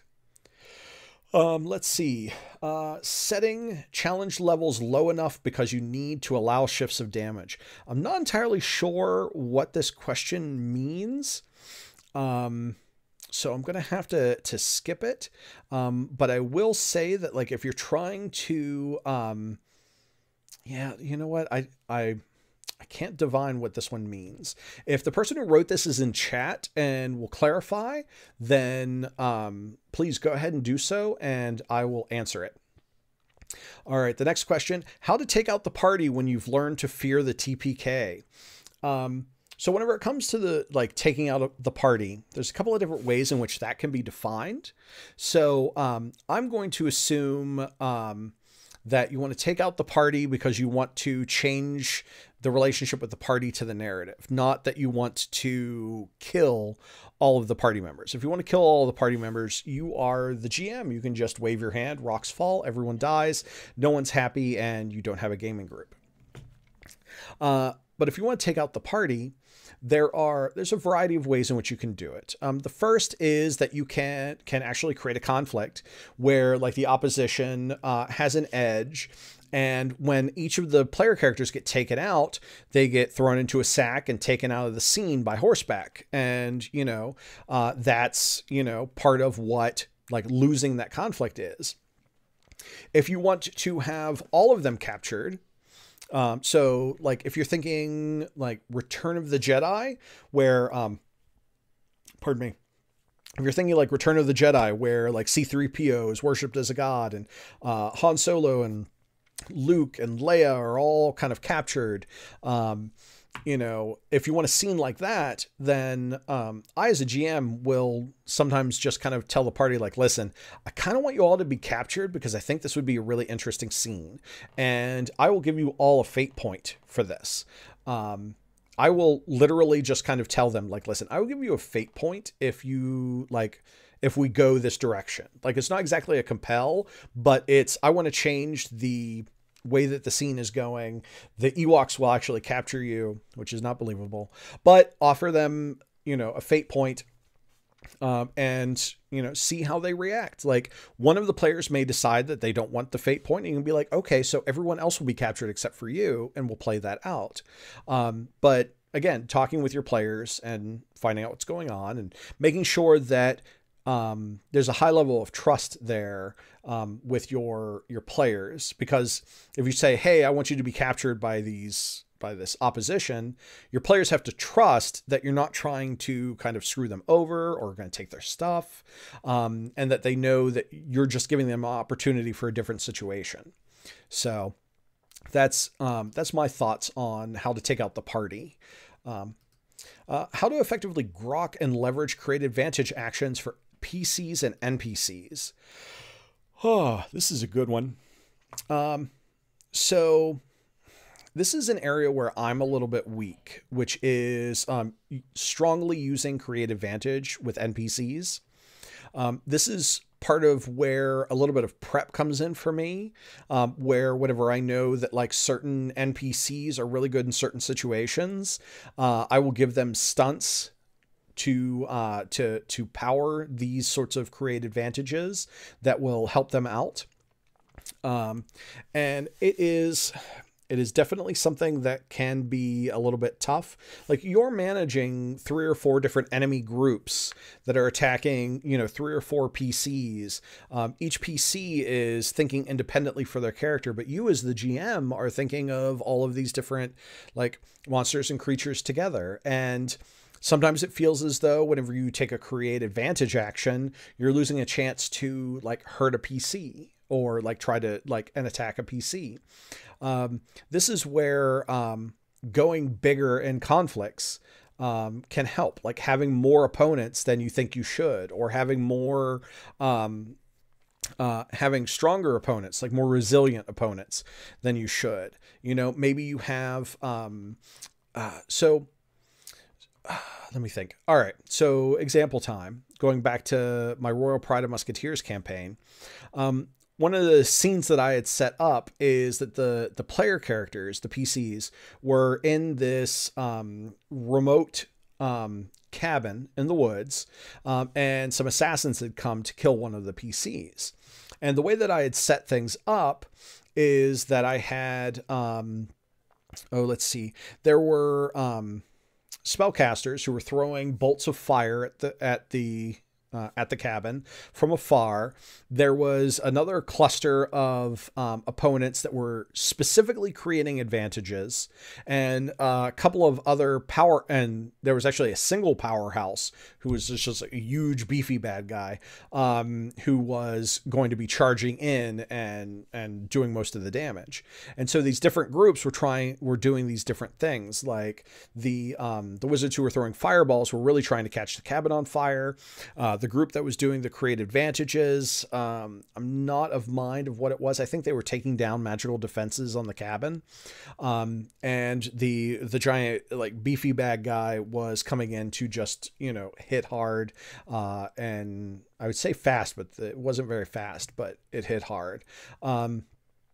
So thinking in terms with your opponents of what they're going to do, like don't make them all just attack, have some that are going to actually like create advantages in combat, like specifically like that NPC or that opponent is creating advantages.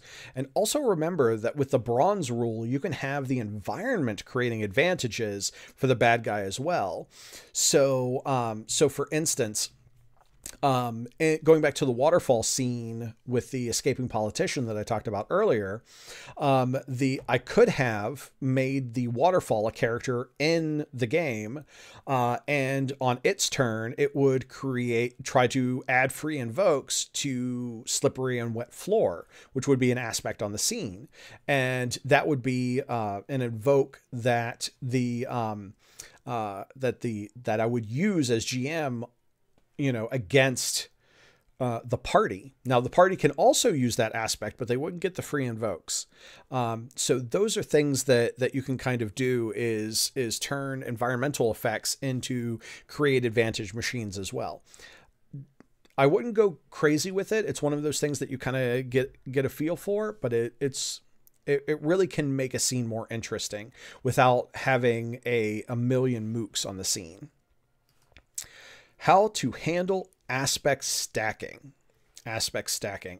Yes, this is something that some Fate GMs see as a problem.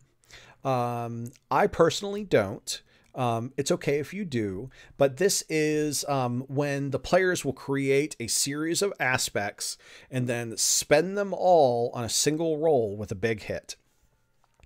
To my mind, this is narratively like what gets done in movies and TV shows. You know, everybody's working together, doing things that help, and then finally there's the strike that kind of takes down the big boss or ends the whatever tragedy is happening. And so this is like, that is okay. Part of the reason why it is okay is that it's part of how Fate is written to work. You're not going to like nickel and dime opponents. Like, that's the least efficient way to do it. The best way to take out opponents is to create a bunch of advantages and take something down. Your NPCs, your opposition for the player characters, can do the same thing. So what that means is that they can create a big stack of these advantages and do the same thing and hit them hard. So this is a case where Fate is working as desired. It's a feature, not a bug. And you as a GM should start doing your own aspect stacking for opposition. And you can also have the opposition undermining some of that aspect stacking.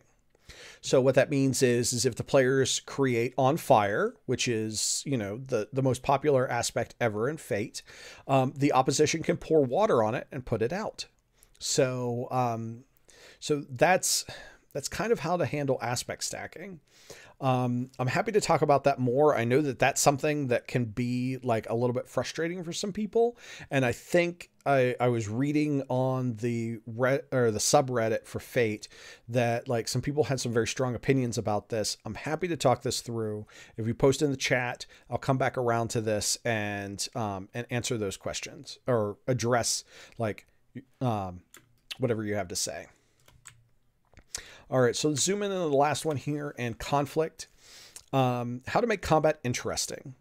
When I ran my recent games, I found it hard to keep my players moving around the map from zone to zone.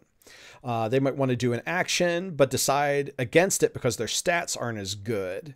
Okay, so let's kind of dissect this a little bit. We talked about making combat interesting already, so I'm not going to reiterate that. But I do want to talk about moving from zone to zone. So this is one of those places, when I run games and have a scene or have a conflict, sometimes I will have zones and sometimes I will not. It just depends. If zones add value to the combat, then I will add them. If it doesn't, then I kind of don't bother with zones. It depends how much you like maps and how much you want people to move around and make things interesting. So going back to the waterfall and the escaping politician, I specifically made zones, you know, near side, far side of the ravine, and waterfall, under the waterfall. Those were the three zones in the scene. And I had even told the players, I said, listen, I said, if you guys end up going down the tunnel, that'll be another zone. But that was it. And so that made like moving from zone to zone interesting as they did that. When you want your players to move from zone to zone, you have to give them reasons to move zone to zone. And the best way to make it interesting is to make crossing the barrier from one zone to another difficult. So for instance, if you had a warehouse filled with crates, you could have like 3 zones that were like in the warehouse, and then you could have like 2 zones that would be on top of crates, and moving from like zone to zone that would be empty of crates, you know, difficult because there are opponents at the tops of the in the zones that are at the top of the boxes, like these giant all the way to the ceiling stacks, who are just waiting to actually like get their eye on someone to be able to shoot them. So moving from zone to zone becomes difficult, and it makes the map more interesting, like the zone map. That's kind of the thing that's going to make it interesting, is if the map of the area is interesting. So you know, it's kind of it's something that you have to play with to get. But one of the things that I look to for inspiration is I think about like honestly, I think about movies like The Goonies. I think about like the movie Super 8, which is a little bit more interesting. I think about the different like places that are in there and getting from one spot to another, and how that could be difficult, because zones in a conflict aren't just necessarily like parts of the room or parts of the warehouse. They can also be parts of the city. So you can have like one round of combat being like, okay, so we're fighting on the mall in DC, and then like another zone could be the Thomas Jefferson Memorial, and have all of these different zones throughout the city where this conflict is happening. And whenever it comes to having different zones, thinking of the scale of those zones can also be interesting. As like players move. One thing that I think some players, this is a little bit of a tangent, but one thing that I think some players get kind of stuck in thinking with conflicts is like 6-second turns. It's, you know, it's been ingrained in me from years of playing Dungeons and Dragons, but the, pardon me, the scale of time that you're working at can be dilated out to a larger scale. So conflicts themselves, like your turn for a conflict could represent hours of like going through the city, or like, you know, attacking, like fighting mooks in a part of the city or something along those lines. It's something that really isn't, I don't know that it's really talked about very much in Fate, but like with conflicts, you can kind of scale out that time a little bit, and make it a little bit more interesting, instead of just like, okay, we're in this room of the dungeon, we can fight. I hope that makes sense. Great. So that is our question board. I hope that I've answered every question satisfactorily. If I haven't, please leave a comment, or reach out on Patreon or on Twitter, and I'm happy to follow up and do more, or, you know, clarify, build upon all of those sorts of things. Like I've said, I love Fate and I love teaching it. So at this point, I'm going to take a 10-minute break. So that puts me back at 2:55 Eastern in 10 minutes from now, because I need some water, and we're going to do session prep for January. So thank you all for staying around, and I will see you all in 10 minutes. I'm going to switch back to the holding screen.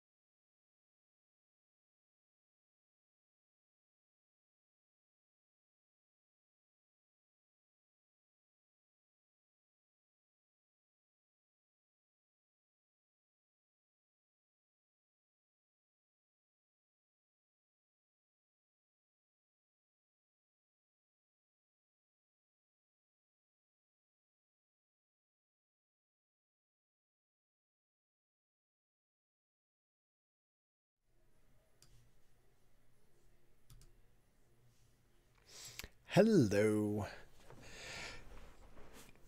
I'm back just a couple of minutes early. Just stretched out. All right. So, who is ready for some GM prep? Anybody? Anybody ready for some GM prep for the next session? Great. All right. So I think what I'd like to do first is show you kind of behind the scenes what my prep looks like, or at least can look like. And then we're going to kind of go through and do some live planning. So the first thing I want to do is share with you, I've already shared with you my Royal Pride of Musketeers kind of sheet here. Well, not sheet, but notebook. So this notebook, in it, I have some links to some things. So I keep track of all of the different NPCs.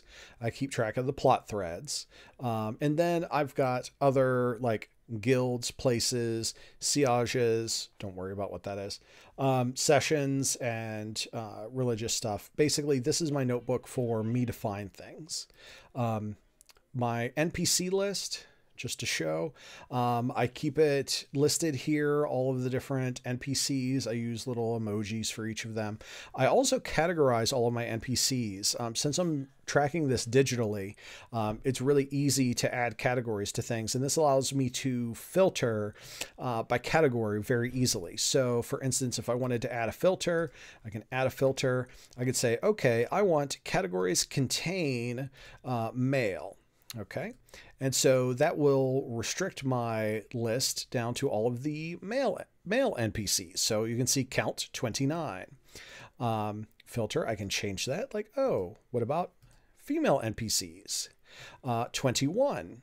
It's not bad. Almost 50-50. But I can also like see all sorts of different things. Chelsea asks, what is this tool? This tool is Notion, notion.so. So I just added a link. You can use it at the free level without paying for it, and it's a great tool. I'm probably going to do some videos on using it for managing a role-playing game. But so this allows me to have all of these different NPCs. I can open them up, and inside I can have any information that I want on them. So going back, let's see, to the main page. I also have plot threads. The plot threads section, you can see I've got end of game plots. This campaign ended about 2 years ago. But I've got major plot threads just for me to keep track of. I have unused plot threads from the world building session. So basically these are all things that I think could be really cool that you can see none of them are checked. So we never ended up using them. But we've got medium and minor for the various plots. This is something that I started to do towards the end of the campaign, so there's not really as many as there would be otherwise. I also have like random ones in here. So for instance, for the Suffolmer arc, the player that was related to that gave me a bunch of ideas for what the area could be like and what could happen. And then I also maintain a list of like ideas. So any links that might be good, I add like storyline ideas. This is literally just a random notebook of stuff. I make this for me, so it's totally random with all of the different things that I have in here. Sometimes I'll write a PC name and add a bunch of ideas, or like this murder mystery plot that I had that I really wanted to use but just couldn't fit it into the game, and links and things like that. So I'm going to scroll back up. Those were plots. Guilds, places, and siages are just like faces, just lists of things. And then there are sessions. So let's take a look at what a session might look like. So session prep, let's see, I think this Suffolmer one might be, no, this is not the one that I wanted. Highhorn Pass. Okay, so this is for session 34. I found some art. I like to make stuff for myself look pretty too, so I found this nice piece of art for the Highhorn Pass. And then I wrote basically what is going on in the Highhorn Pass. A little bit of the history of it. I did brainstorming to figure out what I wanted to do for the area, and I wrote it down. Most of this information was communicated to the players, and anything that wasn't, could be used again later. There's a Crocagator, or a Velocigator, I think is what I ended up calling it. And then I've got like what's going on in the present day. And then I listed out all of the forces in play. So the Stagladian Lord, the Hands of Liberty, Maud Dumont, Misalov, and former Captain Herneau. And I have like lists of like just bulleted lists to remind me of all the things that I've been thinking about. So for instance, this Maud Dumont, who is a prestidigitator, is holding at the Highhorn Pass, waiting for the Condral army to arrive. In my mind, I know like what her goals and ambitions are. So this is literally as just as much as I need to run a game, because it's a bulleted list of things that I kind of already know. I've written down here what the players should learn when they're in the Highhorn Pass. So these are kind of like the goals that I have for this story arc. Like they should know that, one of Urthel's 3 dragons is moving with the army, and that dragon's name is Zusterad the Bullfire, and a little bit about Zusterad, and then some other information. And then I also have some NPCs, a filtered list of what might be needed. And then I just go into, like, I've got the more information about the Stagladian Lord, some art, and then just some additional information that I might need. The next session, just to show this, what I do is I'll have a previously to remind me what happened. And then I will list out NPCs and a bulleted list of what they're trying to do now. Based on what happened in the previous session, I will update what these NPCs want. I will list out some events that I'd like to have happen in the session. Whether or not they do, well, that's up to the PCs sometimes.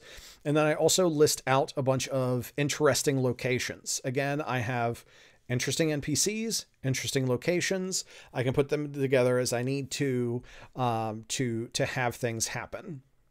And if you want, these are the stats for the Velocigator image that you saw. And then again, just the list of NPCs if I need it to access. And this is generally what my prep looks like. So what we're looking at right now are literally the notes that I ran these games from. So, excuse me. Let's see. This one, I've got random notes from what happened during the session. I found some art that I wanted for inspiration for some characters. And then again, I've got previously on, and I've got the NPCs. You can see the events here. I've added events that have happened. And then I've got like locations. This one featured this was them defending a bridge. And so I really built out the bridge itself for this session. And just kind of continue again. Like this is what my prep looks like. This is why I personally like using digital tools for GM prep, because I can actually, find things a lot faster. So for instance, I know that like, okay, so the Stag Lady wants to kill Herneau for et cetera, et cetera. I'm like, oh, I need some more information about the Stag Lady. I click on the Stag Lady and I can go and I can check out like, okay, so I've statted her up. And if I had any other notes in here, I would be able to reference those notes. Some of the NPCs I have statted out like this. Other NPCs, I literally don't have statted out. I just have like bulleted lists of this person does this and does that. And I stat them out whenever I think there's a slight chance that they might be needed. This was an NPC who got statted out, but actually didn't end up needing to be used for anything. Surprisingly, they killed her immediately with one shot. It was a great scene, and I applaud the player characters for that. So let's see. So that's kind of what my notes look like. So let's go and take a look at the Learn to Play Fate board. So this board, if you watched the November stream of Learn to Play Fate, this is the board where I have everybody's character sheets. So we've got Moira Haskell, we have John Harrington, we've got Reverend C.J. Haggard, and Herbert Peacock Hessenwing, and we have all of their character sheets. I, as a GM, like to have copies of all of my players' character sheets. The reason for that is that I like to look at the character sheets and make sure that I'm providing the players with what they want, both in terms of challenges and things to explore, and also that I'm challenging them appropriately. Like, I don't want to make something too hard or too easy, unless I'm intentionally trying to make something too hard or too easy. Because this is a new game, and we did session 0 last time, talking through what we wanted, but I didn't do any of my usual kind of planning for future sessions because at the time I didn't think that there was going to be a second session.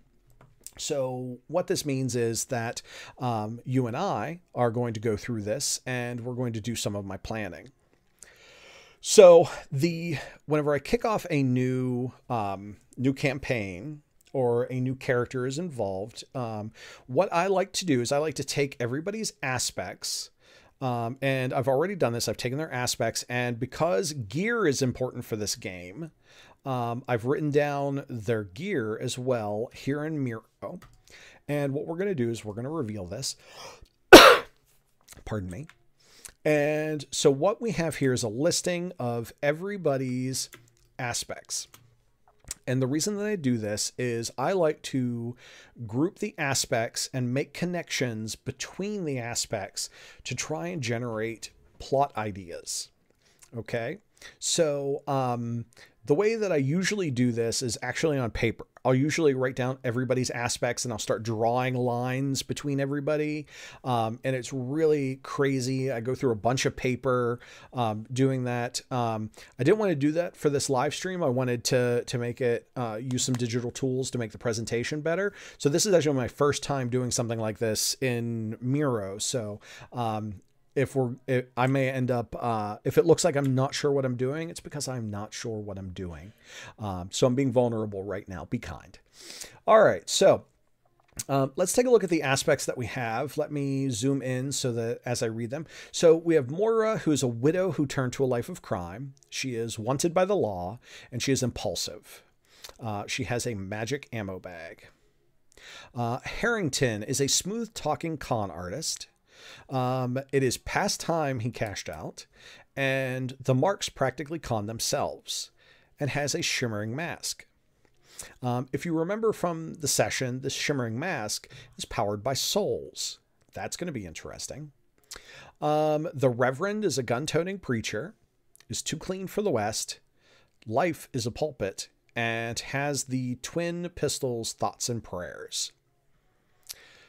Peacock is Madame Charlotte's flashy confidant and bouncer, is mourning the mysterious death of their parents, is first sweet, then sour, and has a gifted arcane peacock cane. All right, so we've got a lot of things to work with here. The very first thing that I'm going to kind of pull out is Madame Charlotte's flashy and confidant and bouncer. So the way that I ran the first session, the session back in November, was that Madame Charlotte had kind of gathered everybody together to make sure that they were able to stop the demon from getting all of the gold that it wanted. And whenever they returned back, Madame Charlotte gave them a good pat on the back and said, "Good job."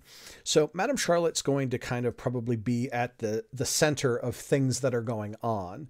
So I'm going to pull out that aspect to represent that. And so now what I'm going to do is I'm going to look at all of these different aspects that are here, and I'm going to be like, how can we relate Madame Charlotte to some of these other aspects? Okay. Let's see, looking at Moira, she turned to a life of crime. Madame Charlotte, like, how does crime and Madame Charlotte go together? You know, do we want to have that kind of relationship there? Not sure. Let's think about that. Let's look. The Gifted Arcane Peacock Cane. This should probably go together with Madame Charlotte. These are both from the same character, but I want to build kind of a relationship between them. Let's go ahead and change the color of that line so it's a little bit more visible. And so now there's a connection between these two. So Madame Charlotte maybe gave the Peacock Cane to Peacock. We're not sure, but let's kind of look at some of these other aspects and see how we can kind of bring them together. So let's look. The marks practically con themselves. So maybe what we want to do, this Harrington, maybe we want to bring Harrington in with Madame Charlotte, because Madame Charlotte, we've established that she has an understanding of the supernatural and what's going on. And so Madame Charlotte might need some con work done, like some confidence man work done, but maybe it's to help with everything that's going on supernaturally. So let's draw a connection there. And so like Harrington wants to get out by this past time I cashed out. So maybe by using his abilities to like con the supernatural, that's a way for Harrington to justify getting out of being a con man while still like giving into like some of his problems. So that might be a good connection there. And let's create one more connection here with Madame Charlotte out of everything that's going on. If anyone has any ideas, they are welcome to post them into the chat. Let's see. What could we add? We can add Moira, but then we've got 3 characters together. Maybe we want to try and bring the Reverend in with Madame Charlotte. Maybe we can bring in Life as a Pulpit from the Reverend. So what this could be is the Reverend, maybe Madame Charlotte wants the Reverend to kind of try and help the town a little bit from a spiritual sense, not necessarily in fighting the supernatural, probably that too, but also in earnestly trying to help what's going on in the town, which we've not talked about town or anything, but I'm going to select these and I'm going to take this cluster and be like, okay, I like this cluster right here. With Madame Charlotte, she's going to get Harrington to do some work for her. She's got Peacock doing work for her and had gifted the cane, and then the Reverend is tied in there. So let's create another cluster here. So Moira is the one who doesn't have anything yet. So let's look at Moira and grab her Widow who turned to a life of crime. All right. So how can we bring this together? What we can do is we can tie Moira to, let's tie Moira and Peacock together. And we're going to make this connection. Oh, that was weird. Let's do that. All right. So I'm making this connection. Moira is a widow who turned to a life of crime, and Peacock is mourning the mysterious death of their parents. There's going to be a relationship between those deaths. Not sure what it is yet, but I like the idea of bringing this, of Harrison's shimmering mask, bringing it down here and getting this mask involved. So maybe there's something that's tying these together. Maybe there's the deaths are tied somehow to the shimmering mask, because the mask, if you remember, is fueled by souls. So maybe before Harrington got the shimmering mask, there was something more to it, or entirely possible, maybe Harrington was involved. We don't know. So let's take a look at what else we have here. Gun-toting preacher, first sweet then sour. I think this is going to be a good cluster right here. Oh, let me select all of these. And let's see what we have left and see if there are any kind of obvious relationships that we can make out of the remaining aspects. Now, we don't have to make relationships out of all of the aspects, but having relationships out of some of them, that's good. So let's see. Harrington is a smooth-talking con artist. Moira is wanted by the law and is impulsive. There's a magic ammo bag, and the Reverend has thoughts and prayers. Let's, I want to remind myself of thoughts and prayers. So I'm going to go back to the Trello board. Let's take a look at thoughts and prayers. Let's see. So 2 6 guns. Hold on. Let me actually copy and paste that out of here. It is... Those are a little bit long for that area. So we have twin 6 guns touched by the angel Gabriel. Blessed to send Hellspawn back where they belong and compelled to right wrongs. That is interesting. Let's go ahead and close that. Now I want to look at the magic ammo bag. So the magic ammo was created by Moira's late husband, and it fires shells that cast spells. Great. Let's see. What is the flaw? The flaw for this, I think, is that it the spells can backfire or be useless. Okay. I think, I mean, it kind of makes sense to bring the magic ammo bag and thoughts and prayers kind of together. And so, let's make a relationship here. Boom. Between these two. Excuse me, sorry. And let's see if there's anything else that we can kind of bring together here. I mean, gun-toting preacher can come down here too. We can make this an important element. Oh, and then is there anything for Harrington to do?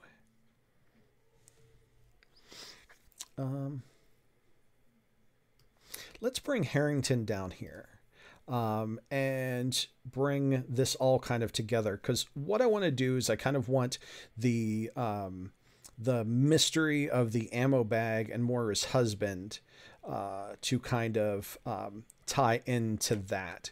So what I have now from these aspects, let me go ahead and move these. These are like the others that I haven't related together. But now I've got some clusters of these. So this one here is going to be all about the like Moira's husband and the mystery behind the magic ammo bag and how it might relate to the guns that the gun-toting preacher has. And there's a relationship to Harrington that the reason that I've got this down here is I think that that's going to be a real loose connection. But I want to keep that. Down here, we've got Moira turned to a life of crime. And the reason that she turned to a life of crime was the death of her husband. And so that, that death, let's see, you know what? I'm going to actually just kind of change the relationship a little bit. I want to make Peacock's Mourning the center of this. And the reason for that is that with the bag of ammo up above being very Moira-centric, this one up here, I want to make this a little bit more Peacock-centric. So he's mourning the mysterious death of his parents, and we can lean into that, and it can relate to what happened with Moira and potentially the Shimmering Mask. And then lastly, down here, we've got, let me actually just change kind of the direction that this is going. So Madame Charlotte is kind of tying Harrington and the Peacock Cane and the Reverend's life as a pulpit together. So by clustering these, you can see that so far we've already got some ideas for how to bring the characters together a little bit more, and to begin tying their stories together.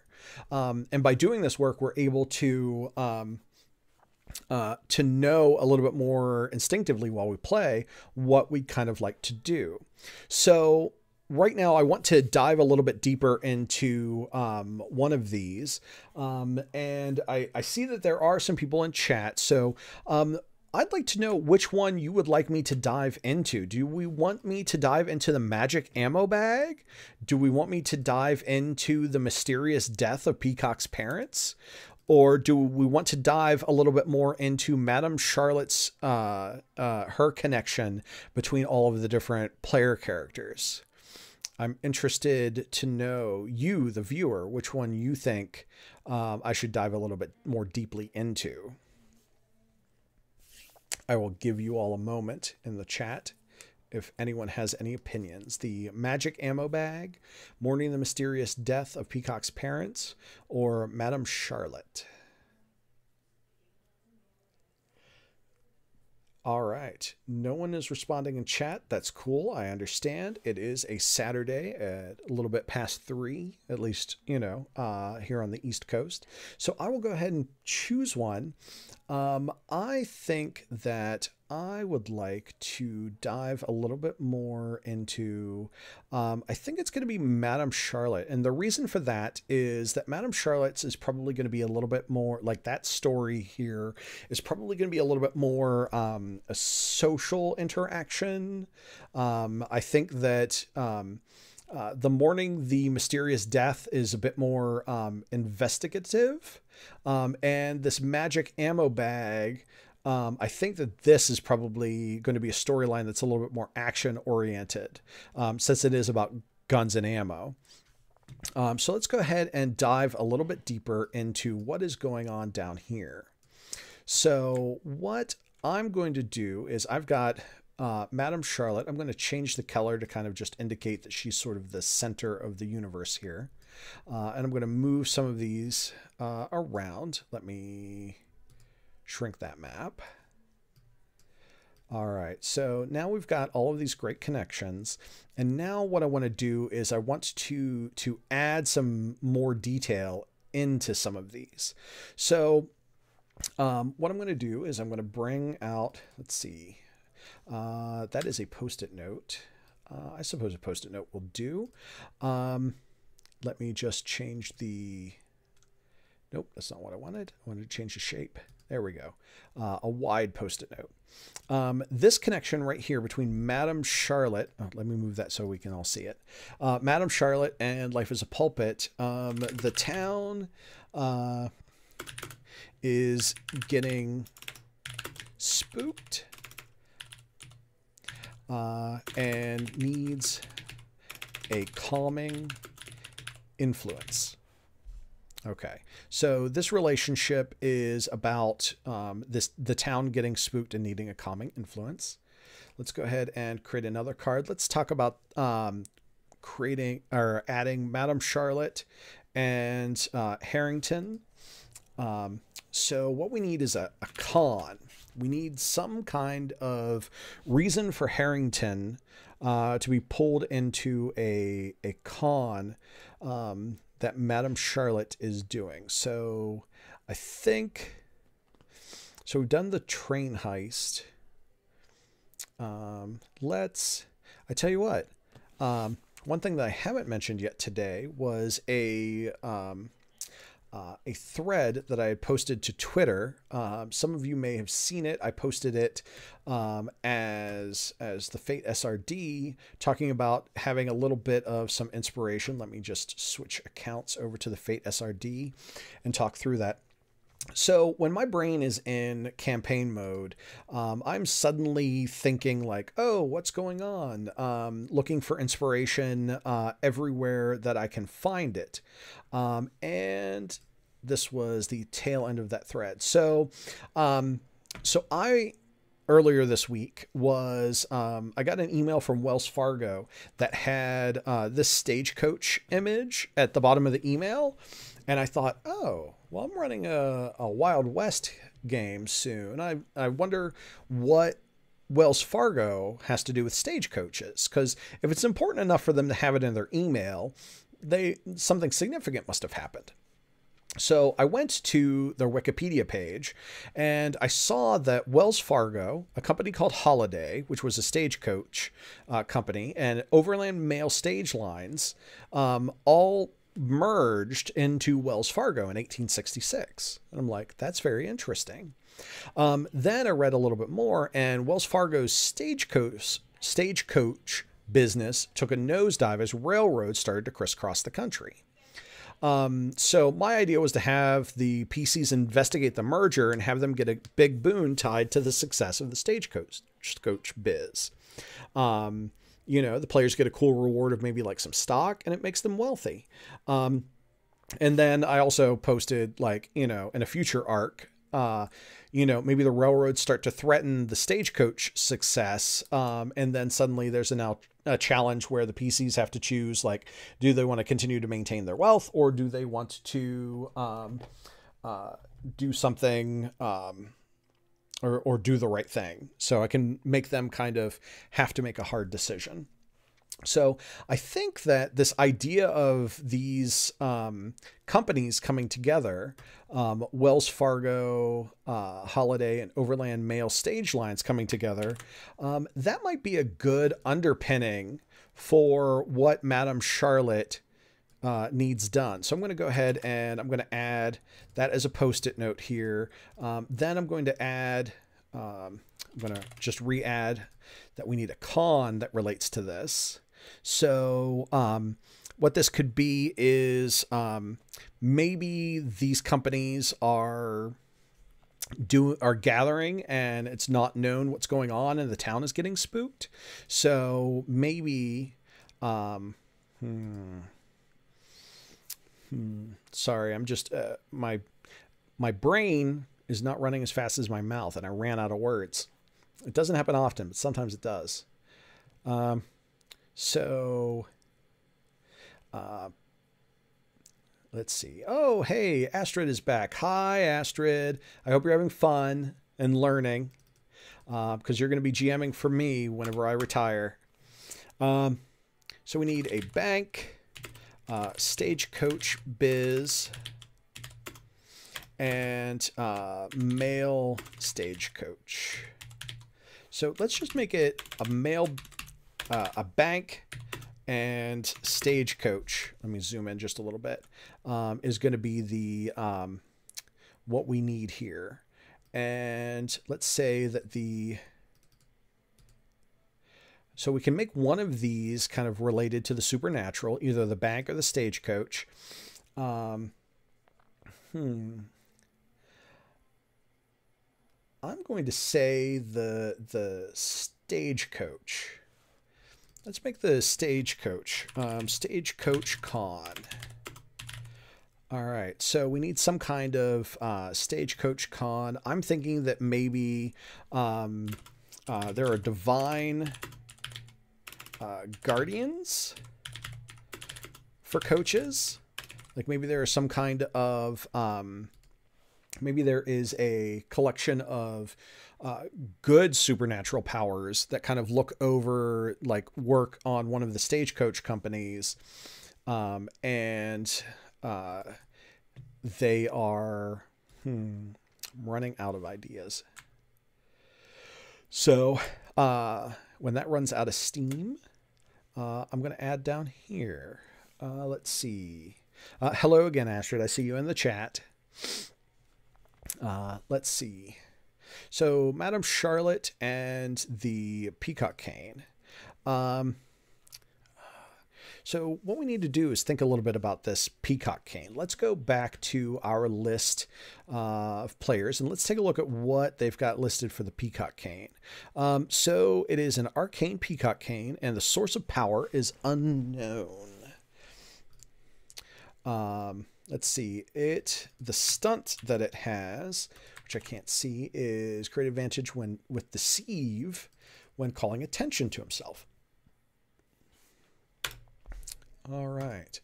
So So I'm wondering, to try and like get some more seeds for this, I'm wondering like, are there any like, what are peacocks a symbol for? So I'm going to type in peacock symbol into Google and see what we turn up with. We've got peacock symbolism and meaning. All right. What does a peacock symbolize? The main characteristics linked with peacock medicine include long life, leadership, beauty, sophistication, dignity, psychic vision, love, and pride. Huh.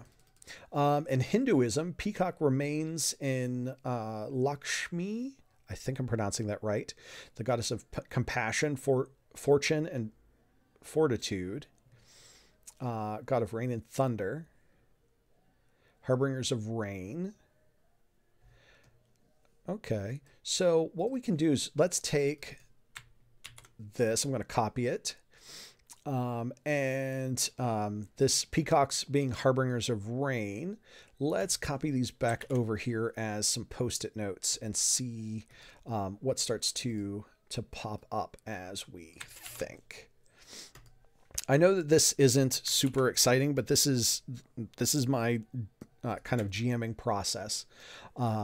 So what does it symbolize? Medicine, or long life, leadership, beauty, sophistication, dignity, psychic vision, love, and pride, harbingers of rain. So this really ties into like the start of an idea I have here for divine guardians for coaches.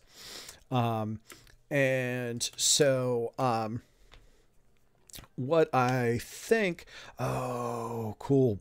All right. So the Stagecoach Con, just had an idea. This con, what it can be is that what is it? The bank hires the madam to learn more about an item of power from the coaches. Oh, I did not mean to create that post-it note. So the bank is going to hire the madam to learn more about an item of power from the divine guardians. An item of power that was lost by the divine guardians. Okay. The bank wants leverage in the conversation. The bank wants to be able to say, hey, we managed to find this lost artifact to get a better deal on the merger between the bank and the Stagecoach, which is great.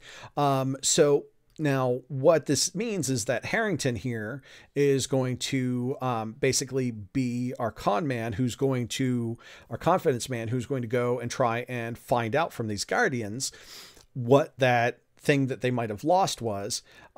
And what I did not mean to do that. What we're going to do though, is it turns out that the item that they lost, is going to be the this arcane peacock cane. So what this does is this introduces complexity, because we're going to learn that it's the cane, and now suddenly this item that Peacock has, Harrington is going to know is going to be a lost item of the Divine Guardians, and that's going to create like some stress in the group, because the bank is going to want to know about, or Madame Charlotte is going to want to know about it. So Harrington needs to decide whether he is going to tell Madame Charlotte about it. And if he does tell Madame Charlotte about it, then we have to worry about the relationship between Madame Charlotte and Peacock and that peacock cane. So we're going to have questions there about is she going to force him to turn it over? Is there going to be money offered, etc. So that creates we're kind of like creating some things around here. Now we've got the Reverend up here, and they're kind of hanging out here without a good thing. So let's talk about the bank a little bit more. Banks, in my opinion, banks are evil. So my assumption is banks are evil. So what do we want to do with that? So the bank wants to buy the Stagecoach, which has divine guardians. The bank is going to be backed by some sort of evil group. Now, the question with evil is like, does it have to be supernatural evil or can it be human evil? I think it would be interesting to be human evil, trying to merge with the Stagecoach business with the divine guardians. Because that creates a conflict of human evil versus divine good and trying to kind of like bring that together. So the bank, because the bank is doing something important, maybe, oh goodness, maybe there's some evil things happening. Let's see, evil portents happen here. So maybe there are some evil portents that are happening as a result of ceremonies by evil bankers. And so what this means is that the Reverend has to get involved because the town is spooked because there are like cows are dying randomly. There are like all sorts of different sort of like biblical signs, if you will. And that kind of goes back to some of the things that the players wanted in the game anyway, which was they really wanted this strong good versus evil, like kind of vibe, faith and no faith. This evil portents from the banker, because of ceremonies from the bankers, let's see. So scaling back here a little bit, we've got a decent connection between three of the characters. The one that's kind of not involved at all is Moira. So let's, now that we've got this developed a little bit more, let's bring Moira into it. So what about Moira can we bring in? She's impulsive. She's wanted by the law. Let's bring in this wanted by the law thing here. We'll bring Moira in, and Moira being wanted by the law is going to complicate things with the Stagecoach divine guardians, because let's say that the relationship between Moira and the Stagecoach divine guardians isn't that great. Let's say that Moira robbed the Stagecoach many times. So what this means is that Moira is not a favorite of the Divine Guardians at all, which makes everything in here just a little bit more kind of complicated. And let's make it even more complicated. The rob the Stagecoach many times. It turns out that's how the let's drop that to the bottom. That's how the Peacock Cane originally went missing from the Divine Guardians. Okay, so this is coming together pretty well. Anyone in the chat have any questions or ideas that they'd like to contribute on top of this? All right, I'm not seeing any responses. That's okay. I can keep going. So let's just kind of to review this where we're going, because I'd like to move on to creating some characters. Let's talk about this. So Madame Charlotte is hired by an evil bank, although like we're not going to necessarily know that it's evil, to get leverage against the Stagecoach company, which is run by like divine guardians, some sort of angels. And Harrington is going to be called upon by Madame Charlotte to do that work. That leverage is going to come in the form of something that was lost by the Divine Guardians. And if Harrington can kind of source it and find it, then the bank will pay handsomely for that. Madame Charlotte gave the Peacock Cane to the character named Peacock. Let's see, so it being a peacock cane ties into the symbolism of the peacock. Excuse me. The town is getting spooked because there are evil portents that are happening as a result of ceremonies by evil bankers, which brings the Reverend in to, excuse me, need to take care of this. Moira has robbed the stagecoach many times, and actually one of her robberies led to the peacock cane. Now, my thought is that it would have been in a box and Moira maybe didn't see it, or if she did, it was like one of those things that you don't really pay attention to until it gets pointed out.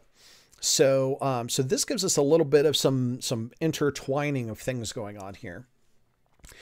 So now what I want to do, now that I've got this mapped out, is I want to come up with some NPCs. Just super loose NPCs. So what I'm going to do is, we know that we're going to need an evil banker NPC. So let's go ahead and switch up to a post-it note. Let's make the NPC cards this, no, that's not quite different enough. Let's make it this green color. We need an evil banker for what's happening over here. We need a divine guardian for the stagecoach company. Let's see, we've got Madame Charlotte, but let's go ahead and add her to the list because she is not statted out or anything like that. Madame Charlotte. And then let's... you know, we could actually make the peacock cane a little bit more interesting, and the peacock cane itself could be an NPC. Now, I don't mean this in the bronze rule sort of way. I mean that the peacock cane could indeed itself be a sapient thing. Maybe as part of like what's going on here, the peacock cane could make a decision to stay with the character Peacock. And that gives us a fallback in case like Madame Charlotte decides to try and get the peacock give the peacock cane back to the Divine Guardians. That gives us a failsafe so that the player doesn't lose something that they've spent time crafting and paying for during character development and stuff. So that's an idea that we can have, and we can keep that in our back pocket. If we use it, great. If we don't use it, that's also okay. Great. So we've got some NPCs that we need to stat. So let's go ahead and what I'm going to do is I'm going to zoom out a little bit. I'm going to grab the planning board here. I'm going to make it a little bit bigger. Zoom in. What I'm going to do is I'm going to select each of these. I'm going to make a copy of it, of them. And then I'm going to, let's see, nope, that's not what I wanted to do. I just wanted to make that a little bit neater for doing PC or for NPC creation anyway. Let's see. Let's space these out. Grab all of those. And great. So we've got these NPCs. So let's talk about how to make NPCs. So any method for creating NPCs is perfectly acceptable and perfectly fine. What my process typically is, let's see, I need to actually activate another camera. Boom. Let me close that. So what you're looking at right now, is a collection of cards that I use. And I use these cards. I use these cards, the short order cards, the Writer's Emergency Pack, the non-player cards. Oh, turn tracker cards. What are those doing there? Just blatant product placement for something I made. And the backstory cards. Now, the backstory cards are great for session 0 stuff. They're great for tying NPCs and PCs together whenever you have like, you know, something had happened in the past, like maybe there was a big heist that people were involved in. We're not going to use the backstory cards today because that honestly would be its own video. The backstory cards are amazing. I do recommend them. The Writer Emergency Pack. This is good for whenever you're trying to come up with plot and you want to solve that problem. You can actually draw a card. Let me go ahead and pull one out here. The way that it works is that you basically are pulling out one random card from the stack. So you have a stack of cards right here, and you pull one random card. Okay. And this random card, it says, that's not the dragon. You thought that was the enemy? Nope. The real danger lies ahead.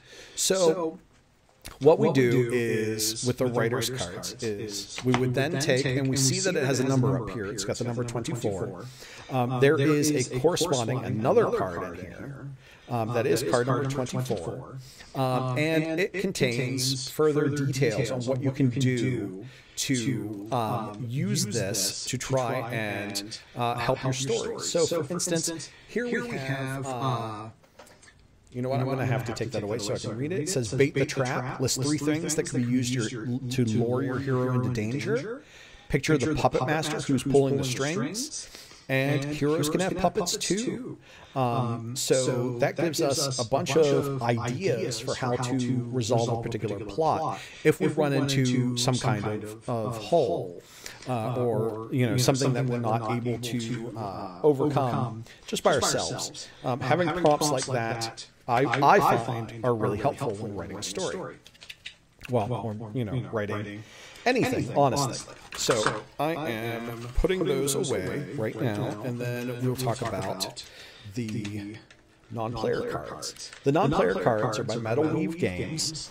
I don't know that they offer them as cards anymore. They do have them as a PDF that you can purchase and roll on tables. But basically, what these do, they allow us to, like this goals one right here, it allows us to open up the deck and look at the deck and pull one randomly. And so, for instance, this one says manipulation. People are tools to be used, and like any good tool, they need to be properly kept. So this is a goal, and so this could be added to an NPC as one of their goals. I'm going to be using the goals deck, so I'm going to go ahead and leave that out. It's not on camera right now. It's off to the side. There's NPC personalities. There are relationships. There are professions. There are secrets. I'm going to be using the secrets one today as well. And there are traits. I really like these cards. I prefer the cards over the PDFs because I'm actually... it slows things down a little bit. Whenever you roll on a table, it's really easy to say nah and move on to the next thing. Nah, move on to the next. I much prefer to draw cards and see what's going on with that.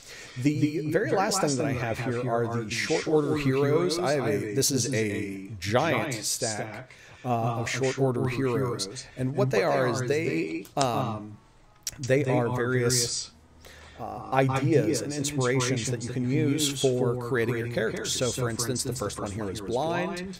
The next one, thrilling. So, like, these are adjectives that you can, or descriptors that you can add to your characters or your NPCs, and we can get some ideas from that. So let's go ahead and we're going to, I'm going to draw 2 short order cards. Okay, let me go ahead and do this here. This is the very first time I've tried using my phone to also do this, so I'm hoping that this works out okay. I'm going to draw a secret. An abuser? No, I am not going to use an abuser. That is too, that's too content warning-y. Illegitimate child. And you know what? I drew that one before. Let's draw another goal, and the goal is going to be laughter. Weird goal, but somebody's got to be a comedian. So let's take a look at our board, which is here. Okay. Actually, let me just go ahead and move some things on the here in OBS. I'm going to move this down a little bit to the side. There we go. Now we're going to take a look at, we're going to do the Evil Banker first. Now, usually I pick which one I'm going to do first and then I draw the cards. I've done it the opposite here because I was just super excited about drawing out cards. And trying to get some stuff that camera, an echo from the other camera. Oh, thank you. There, I've turned that off. My apologies for the echo. I did not see that there was another audio bar.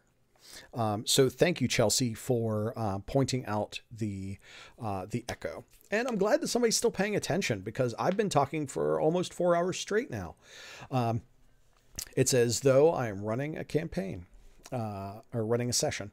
So let's talk about the Evil Banker. So with the Evil Banker, we know that the Evil Banker is blind. All right. We know that the Evil Banker is thrilling. All right. Thank you, Chelsea, for confirming that is fixed now. Yes. Awesome. They are an illegit, let me get the spelling on that right, child. Hey, Astrid is playing Minecraft. Awesome. I hope you're having a great time playing Minecraft, Astrid. Thank you so much for being my biggest fan, kiddo. I am her biggest fan. And then laughter is the goal. All right, so we've got this Evil Banker here who has all of these different attributes. So how can we bring these together in ways that make our Evil Banker? So let's say our Evil Banker is blind. Okay. So what does that mean? So our Evil Banker, we talked about them just being humans. So the Evil Banker is going to be human and is just going to be blind. So the question that I ask is, why is the banker blind? Is it something that happened in a mundane fashion? Did they give it up for power? So I'm going to say, you know, I'm going to say that this human, this Evil Banker gave up their eyes for power. Gave up eyes for power.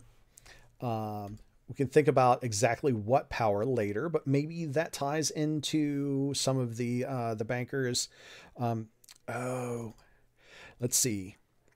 Yeah, they gave up their eyes for the power to see the market's future. That's it.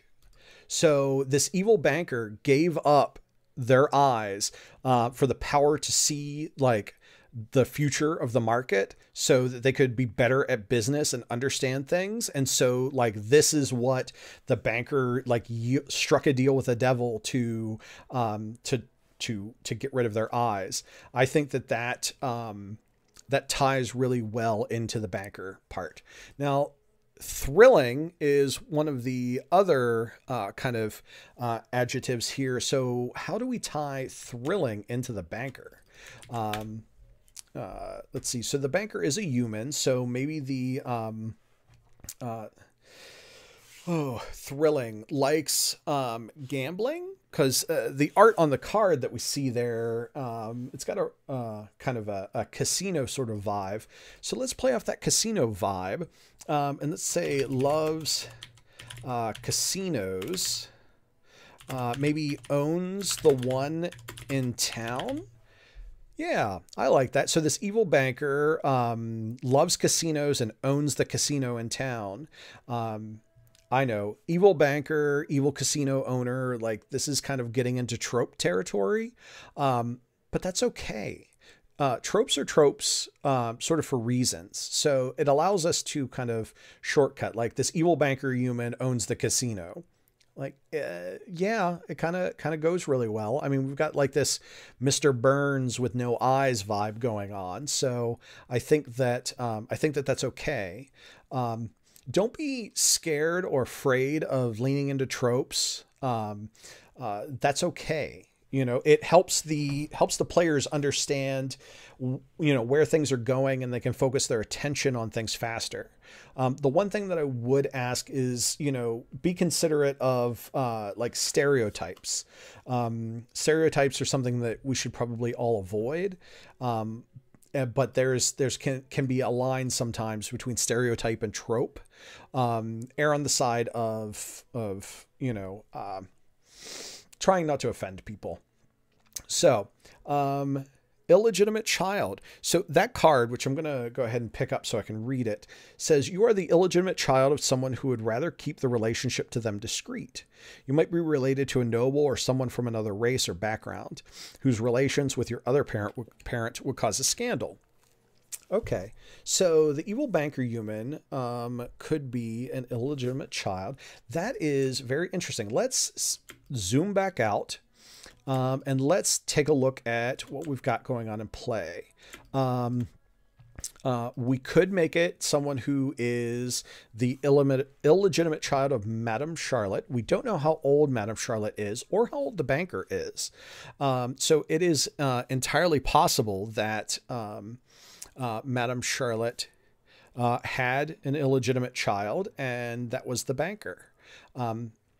Let's see. We've got Divine Guardian here. We've got the Peacock Cane.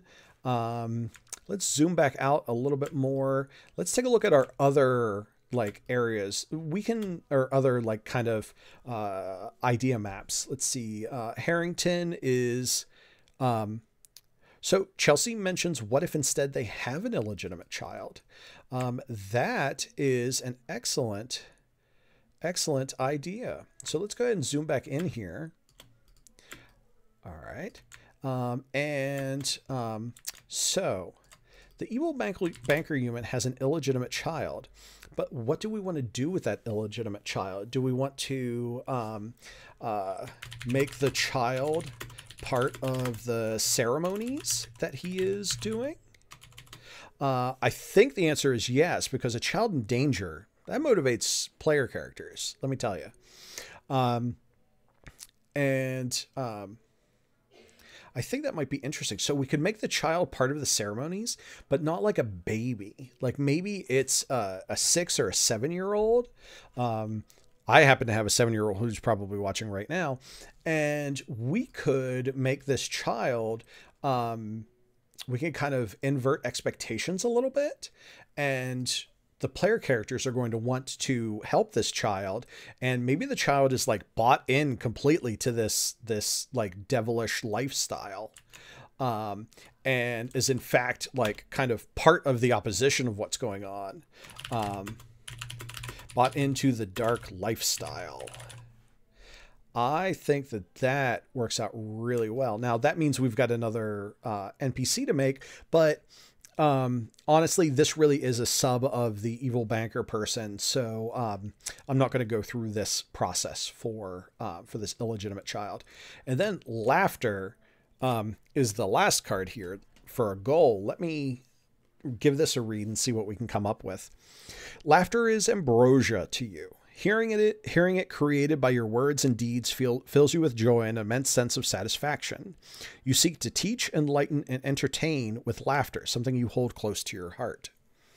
I think that for laughter, I think it's maybe the banker is an entertainer at heart. Maybe that's why they own the casino. Loves casinos and entertainment. And I'm really misspelling entertainment, but that's okay. I know what I mean. And is an entertainer at heart. And so maybe this person isn't a performer themselves, but like owns the places that can have this. Because one of the things that I like to do with my NPCs is make them relatable in some way, this evil banker person is not relatable until we get to this entertainer at heart. Like maybe what this banker person does is like they have the casino and maybe they bring in traveling shows, vaudeville acts. I think it might be too early for vaudeville, but at any rate, like traveling shows and really entertains the town. And that gives like a redeeming quality. Like this person does this from an actual pure wanting to make people laugh and be entertained place. They're not trying to get people to laugh to like suck their souls out. It's because that's what they want to do. I like that idea. Now I see Chelsea has commented, maybe he's trying to give the child the power of the divine guardian to give himself more leverage and on the stagecoaches. That is great. So I'm going to actually just copy that comment and post it right into here. So I think that's a great idea. I think that she's young enough and unformed as a kind of a person, a young spirit that can be modified that way. I like that. So I'm going to go ahead and grab all of these cards. And that is the evil banker human. Okay, I want to do one more of these NPCs like this, and then I'm going to go on to kind of creating a little bit more of a fate-specific sort of presentation for that. So if you're in the chat and you have some opinions on what we should do next, we've got the Peacock Cane as an entity. We have a Divine Guardian, and we have Madame Charlotte. Do we have any preferences for which one we should sort of tackle next? I'm going to go ahead and move these cards out of the way here. So, and actually try to return them to their correct stacks. So I have them. I'm seeing no one with any strong opinions in the chat, which is perfectly okay. Because that just means that I get my choice, which I don't have a strong choice. So I am actually going to, what I'm going to do is I'm going to roll a D4. Madame Charlotte will be a 1 and a 2. She's kind of central to what's going on, so I want to weigh that a little bit more heavily. Divine Guardian will be 3, and Peacock Cane will be number 4.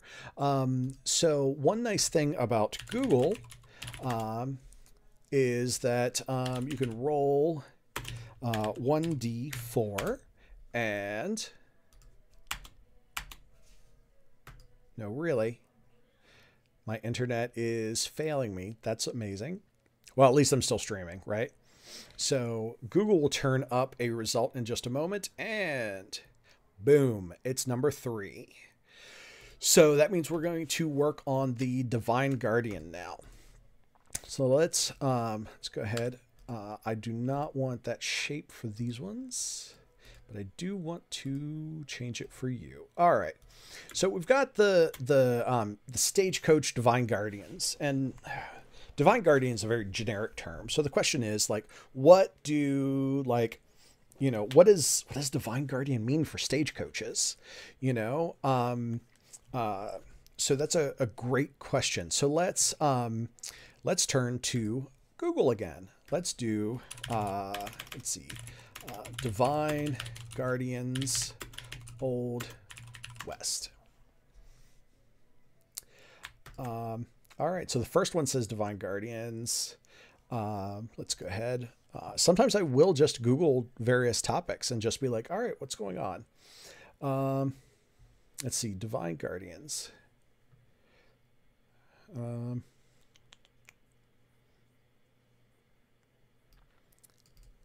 You know what? Actually, let's look up ranks of angels, because the players have specifically asked, for a very kind of Christian sort of play in the game. So let's look at the different spheres that we have here. Sephirim, I can't pronounce things sometimes. So then there are thrones, living symbols of justice and authority. That is interesting, and ties in the idea of thrones is interesting because, like, a stagecoach, like the people who like pilot those, like, I mean, they're sitting, so it's kind of like a mobile throne. Let's continue on. Let's look dominations or lordships. You know what? Let me actually zoom in a little bit and turn off. Sorry, I didn't notice that that was overlapping. Second sphere, dominations or lordships. Regulate the duties of lower angels. That could also be interesting because stagecoaches, like, kind of like old school UPS. So needing to, like, be organized would be pretty good. Okay. Oh, and here they may be distinguished from other groups by wielding orbs of light fastened to the heads of their scepters. That might tie into our peacock cane. Virtues, powers or authorities, supervise movements of heavenly bodies, principalities that guide and protect nations, groups of people, or institutions. I think this is perfect right here. The principality in the third sphere. So what this means is I'm going to take this and copy it. Let's go over here. We're going to paste that into this Post-it note, which has very small text now, but that's okay. Let's grab the link to make sure that if we need it again, do that. If we need it again, it will be available to us. Now let's go ahead and read this. So principalities are shown wearing a crown and carrying a scepter. Their duty is said to be to carry out orders given to them by the upper sphere of angels, bequeath blessings to the material world, oversee groups of people, educator and guardians to the realm of earth, like beings related to the world of, not sure what that is, to inspire living things, to art or science. All right, cool. So this gives us a place to kind of start with our Divine Guardian, which is going to be a angel of the principalities or rulers, which is in the third sphere. Let me just copy that text. Oop, wrong one. Let's add it to the top here. All right, great. So now let's do the Divine Guardian that we have. Let's go ahead and draw some cards. I'm going to add the card back on here. And honestly, I think that this is probably going to be the last bit of prep that I'm going to do is this Guardian here. I know that I mentioned fleshing one of these out a little bit. Oh, thank you, Chelsea. A germinal idea is like the seed of a story. Thank you. So I know I said that I was going to flesh these out into, like one of them into full, like faterize. Not a real word, but I'm kind of running out of steam because I've been talking for 3 hours straight now. So I think what I'll probably end up doing is we're going to finish the Divine Guardian because I think this is really cool and I got some ideas. But then I think I'm going to work on my notes, or then I think I'm going to stop the stream because I'm kind of running out of steam. I definitely want to do this again because I think that this has been awesome for me because in order to answer the questions that you've had, I've had to think about what, about the questions. So it's been a learning experience for me. Let's finish the Divine Guardian. So the Divine Guardian here, let's go ahead and draw some cards. I'm going to just take care of this real quick and let's draw some cards. So short order card number 1 is Lucky, and short order card number 2 is Rude. Awesome. Let's see, what secret does our friend has. Knows a secret. Ooh. And goals. The goal is going to be perfection. That kind of plays in pretty well, I think. All right. So let's see about figuring out some of these things. So the first thing that we have is lucky. Oh, let's zoom out a little bit. So that is there.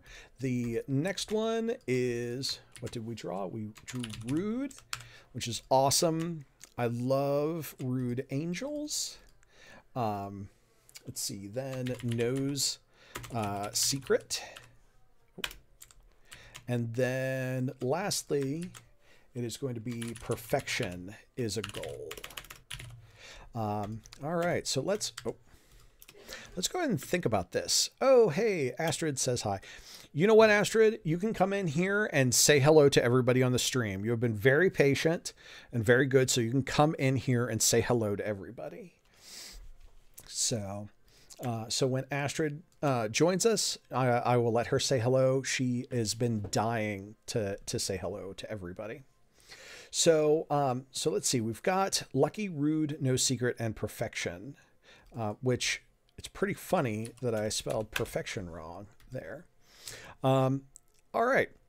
So what can we do with lucky, rude, knows a secret, and perfection?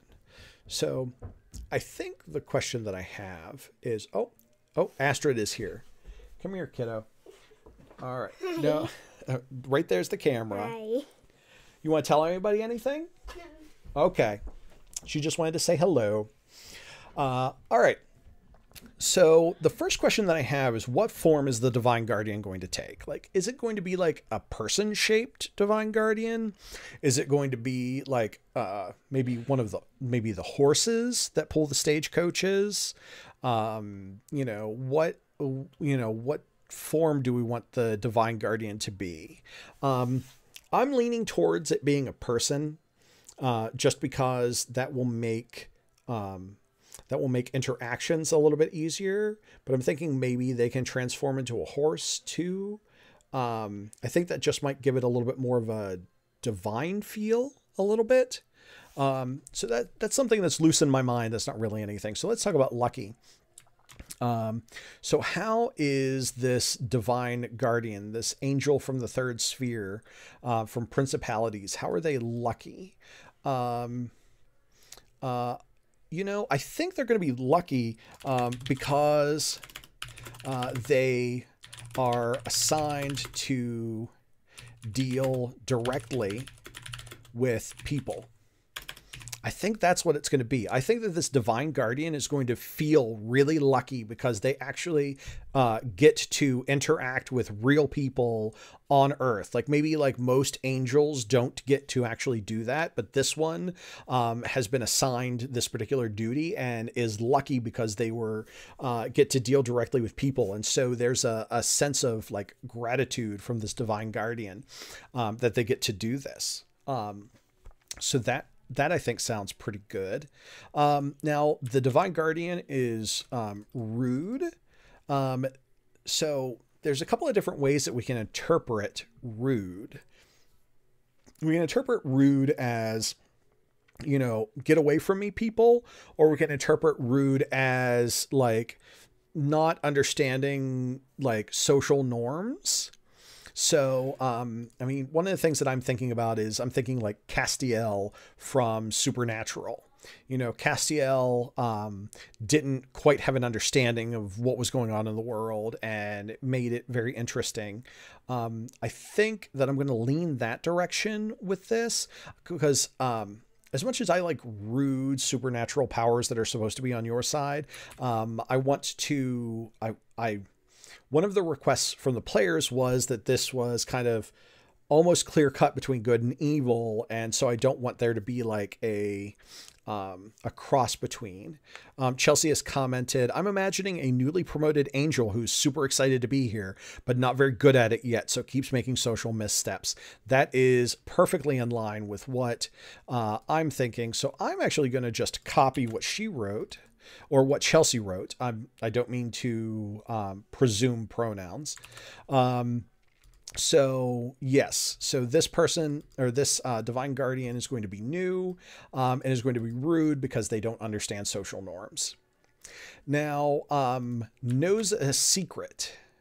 That's a good question. Let's let that hang for a moment. Let's come down to perfection. So whenever it comes to perfection, let's read what the card says here to see what it kind of means. It says, the impossible dream is what you chase. In the areas of life that matter to you, you want to become the ideal, the measure against which all others are judged and found wanting. Practice, dedication, and discipline are your daily routine, and nothing has a higher priority. So I think Chelsea is a they. Thank you so much, Chelsea, for pointing that out.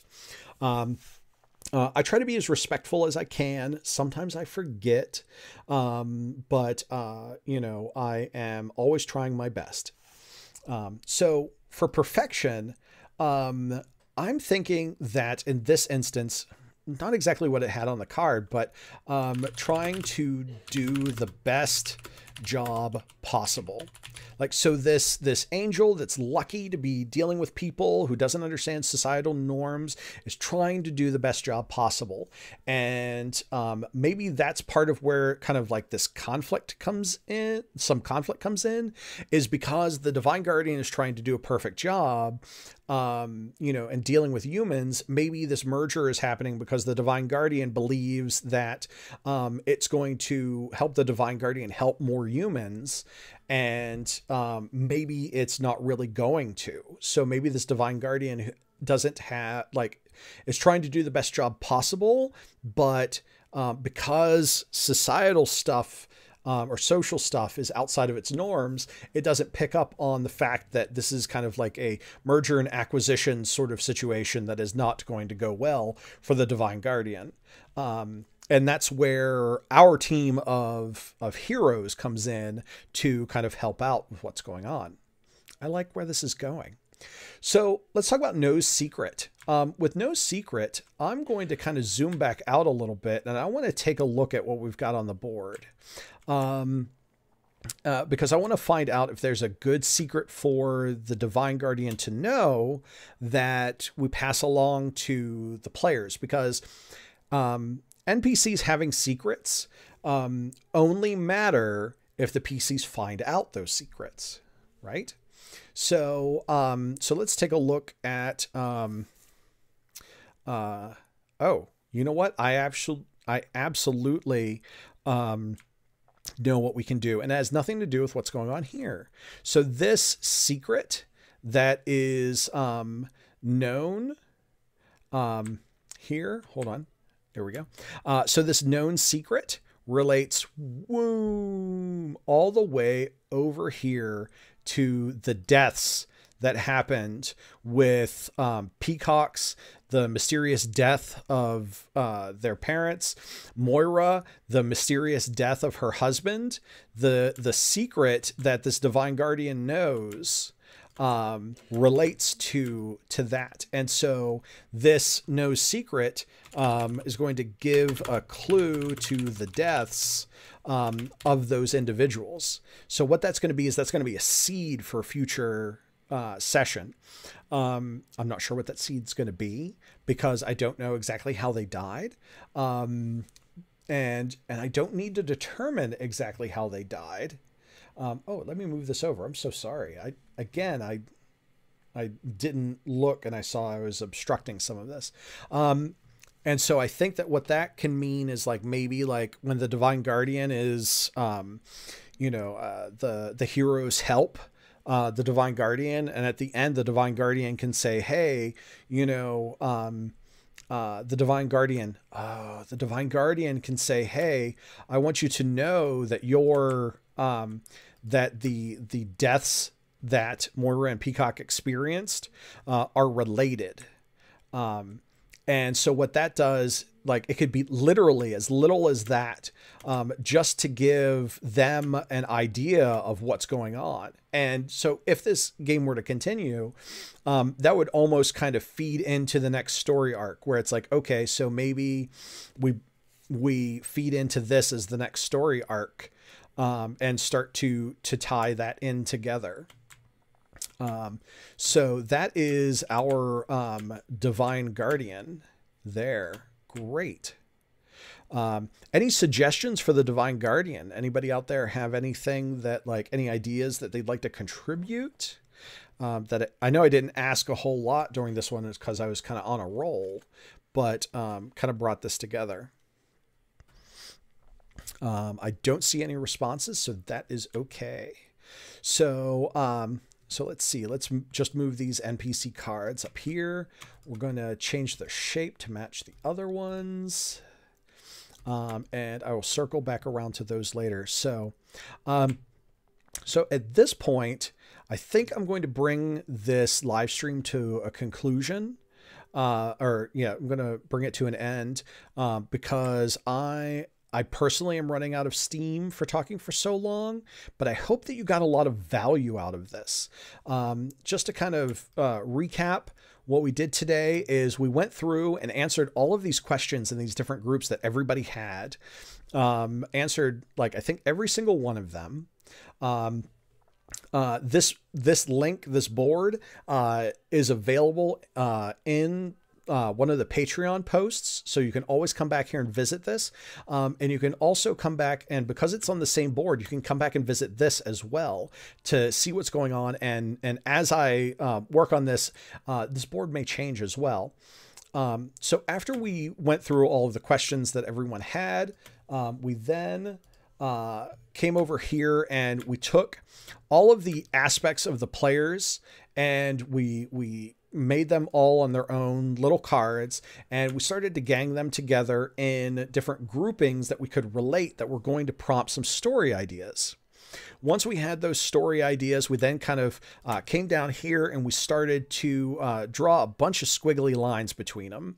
So we started to flesh out, like, why is Madame Charlotte and Harrington the con artist related? What are they going to do in this storyline?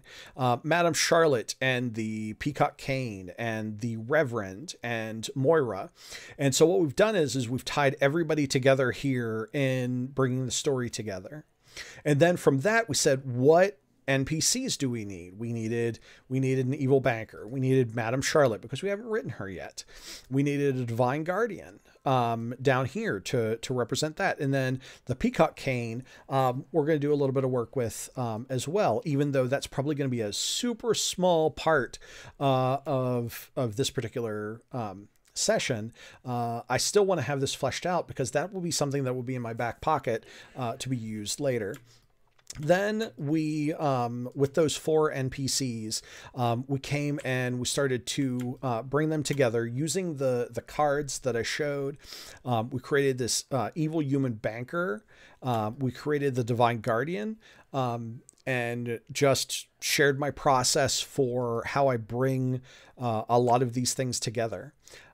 As I said before, I hope that you got a lot of value out of this. If you did, great. I'm glad. Leave comments, ask questions.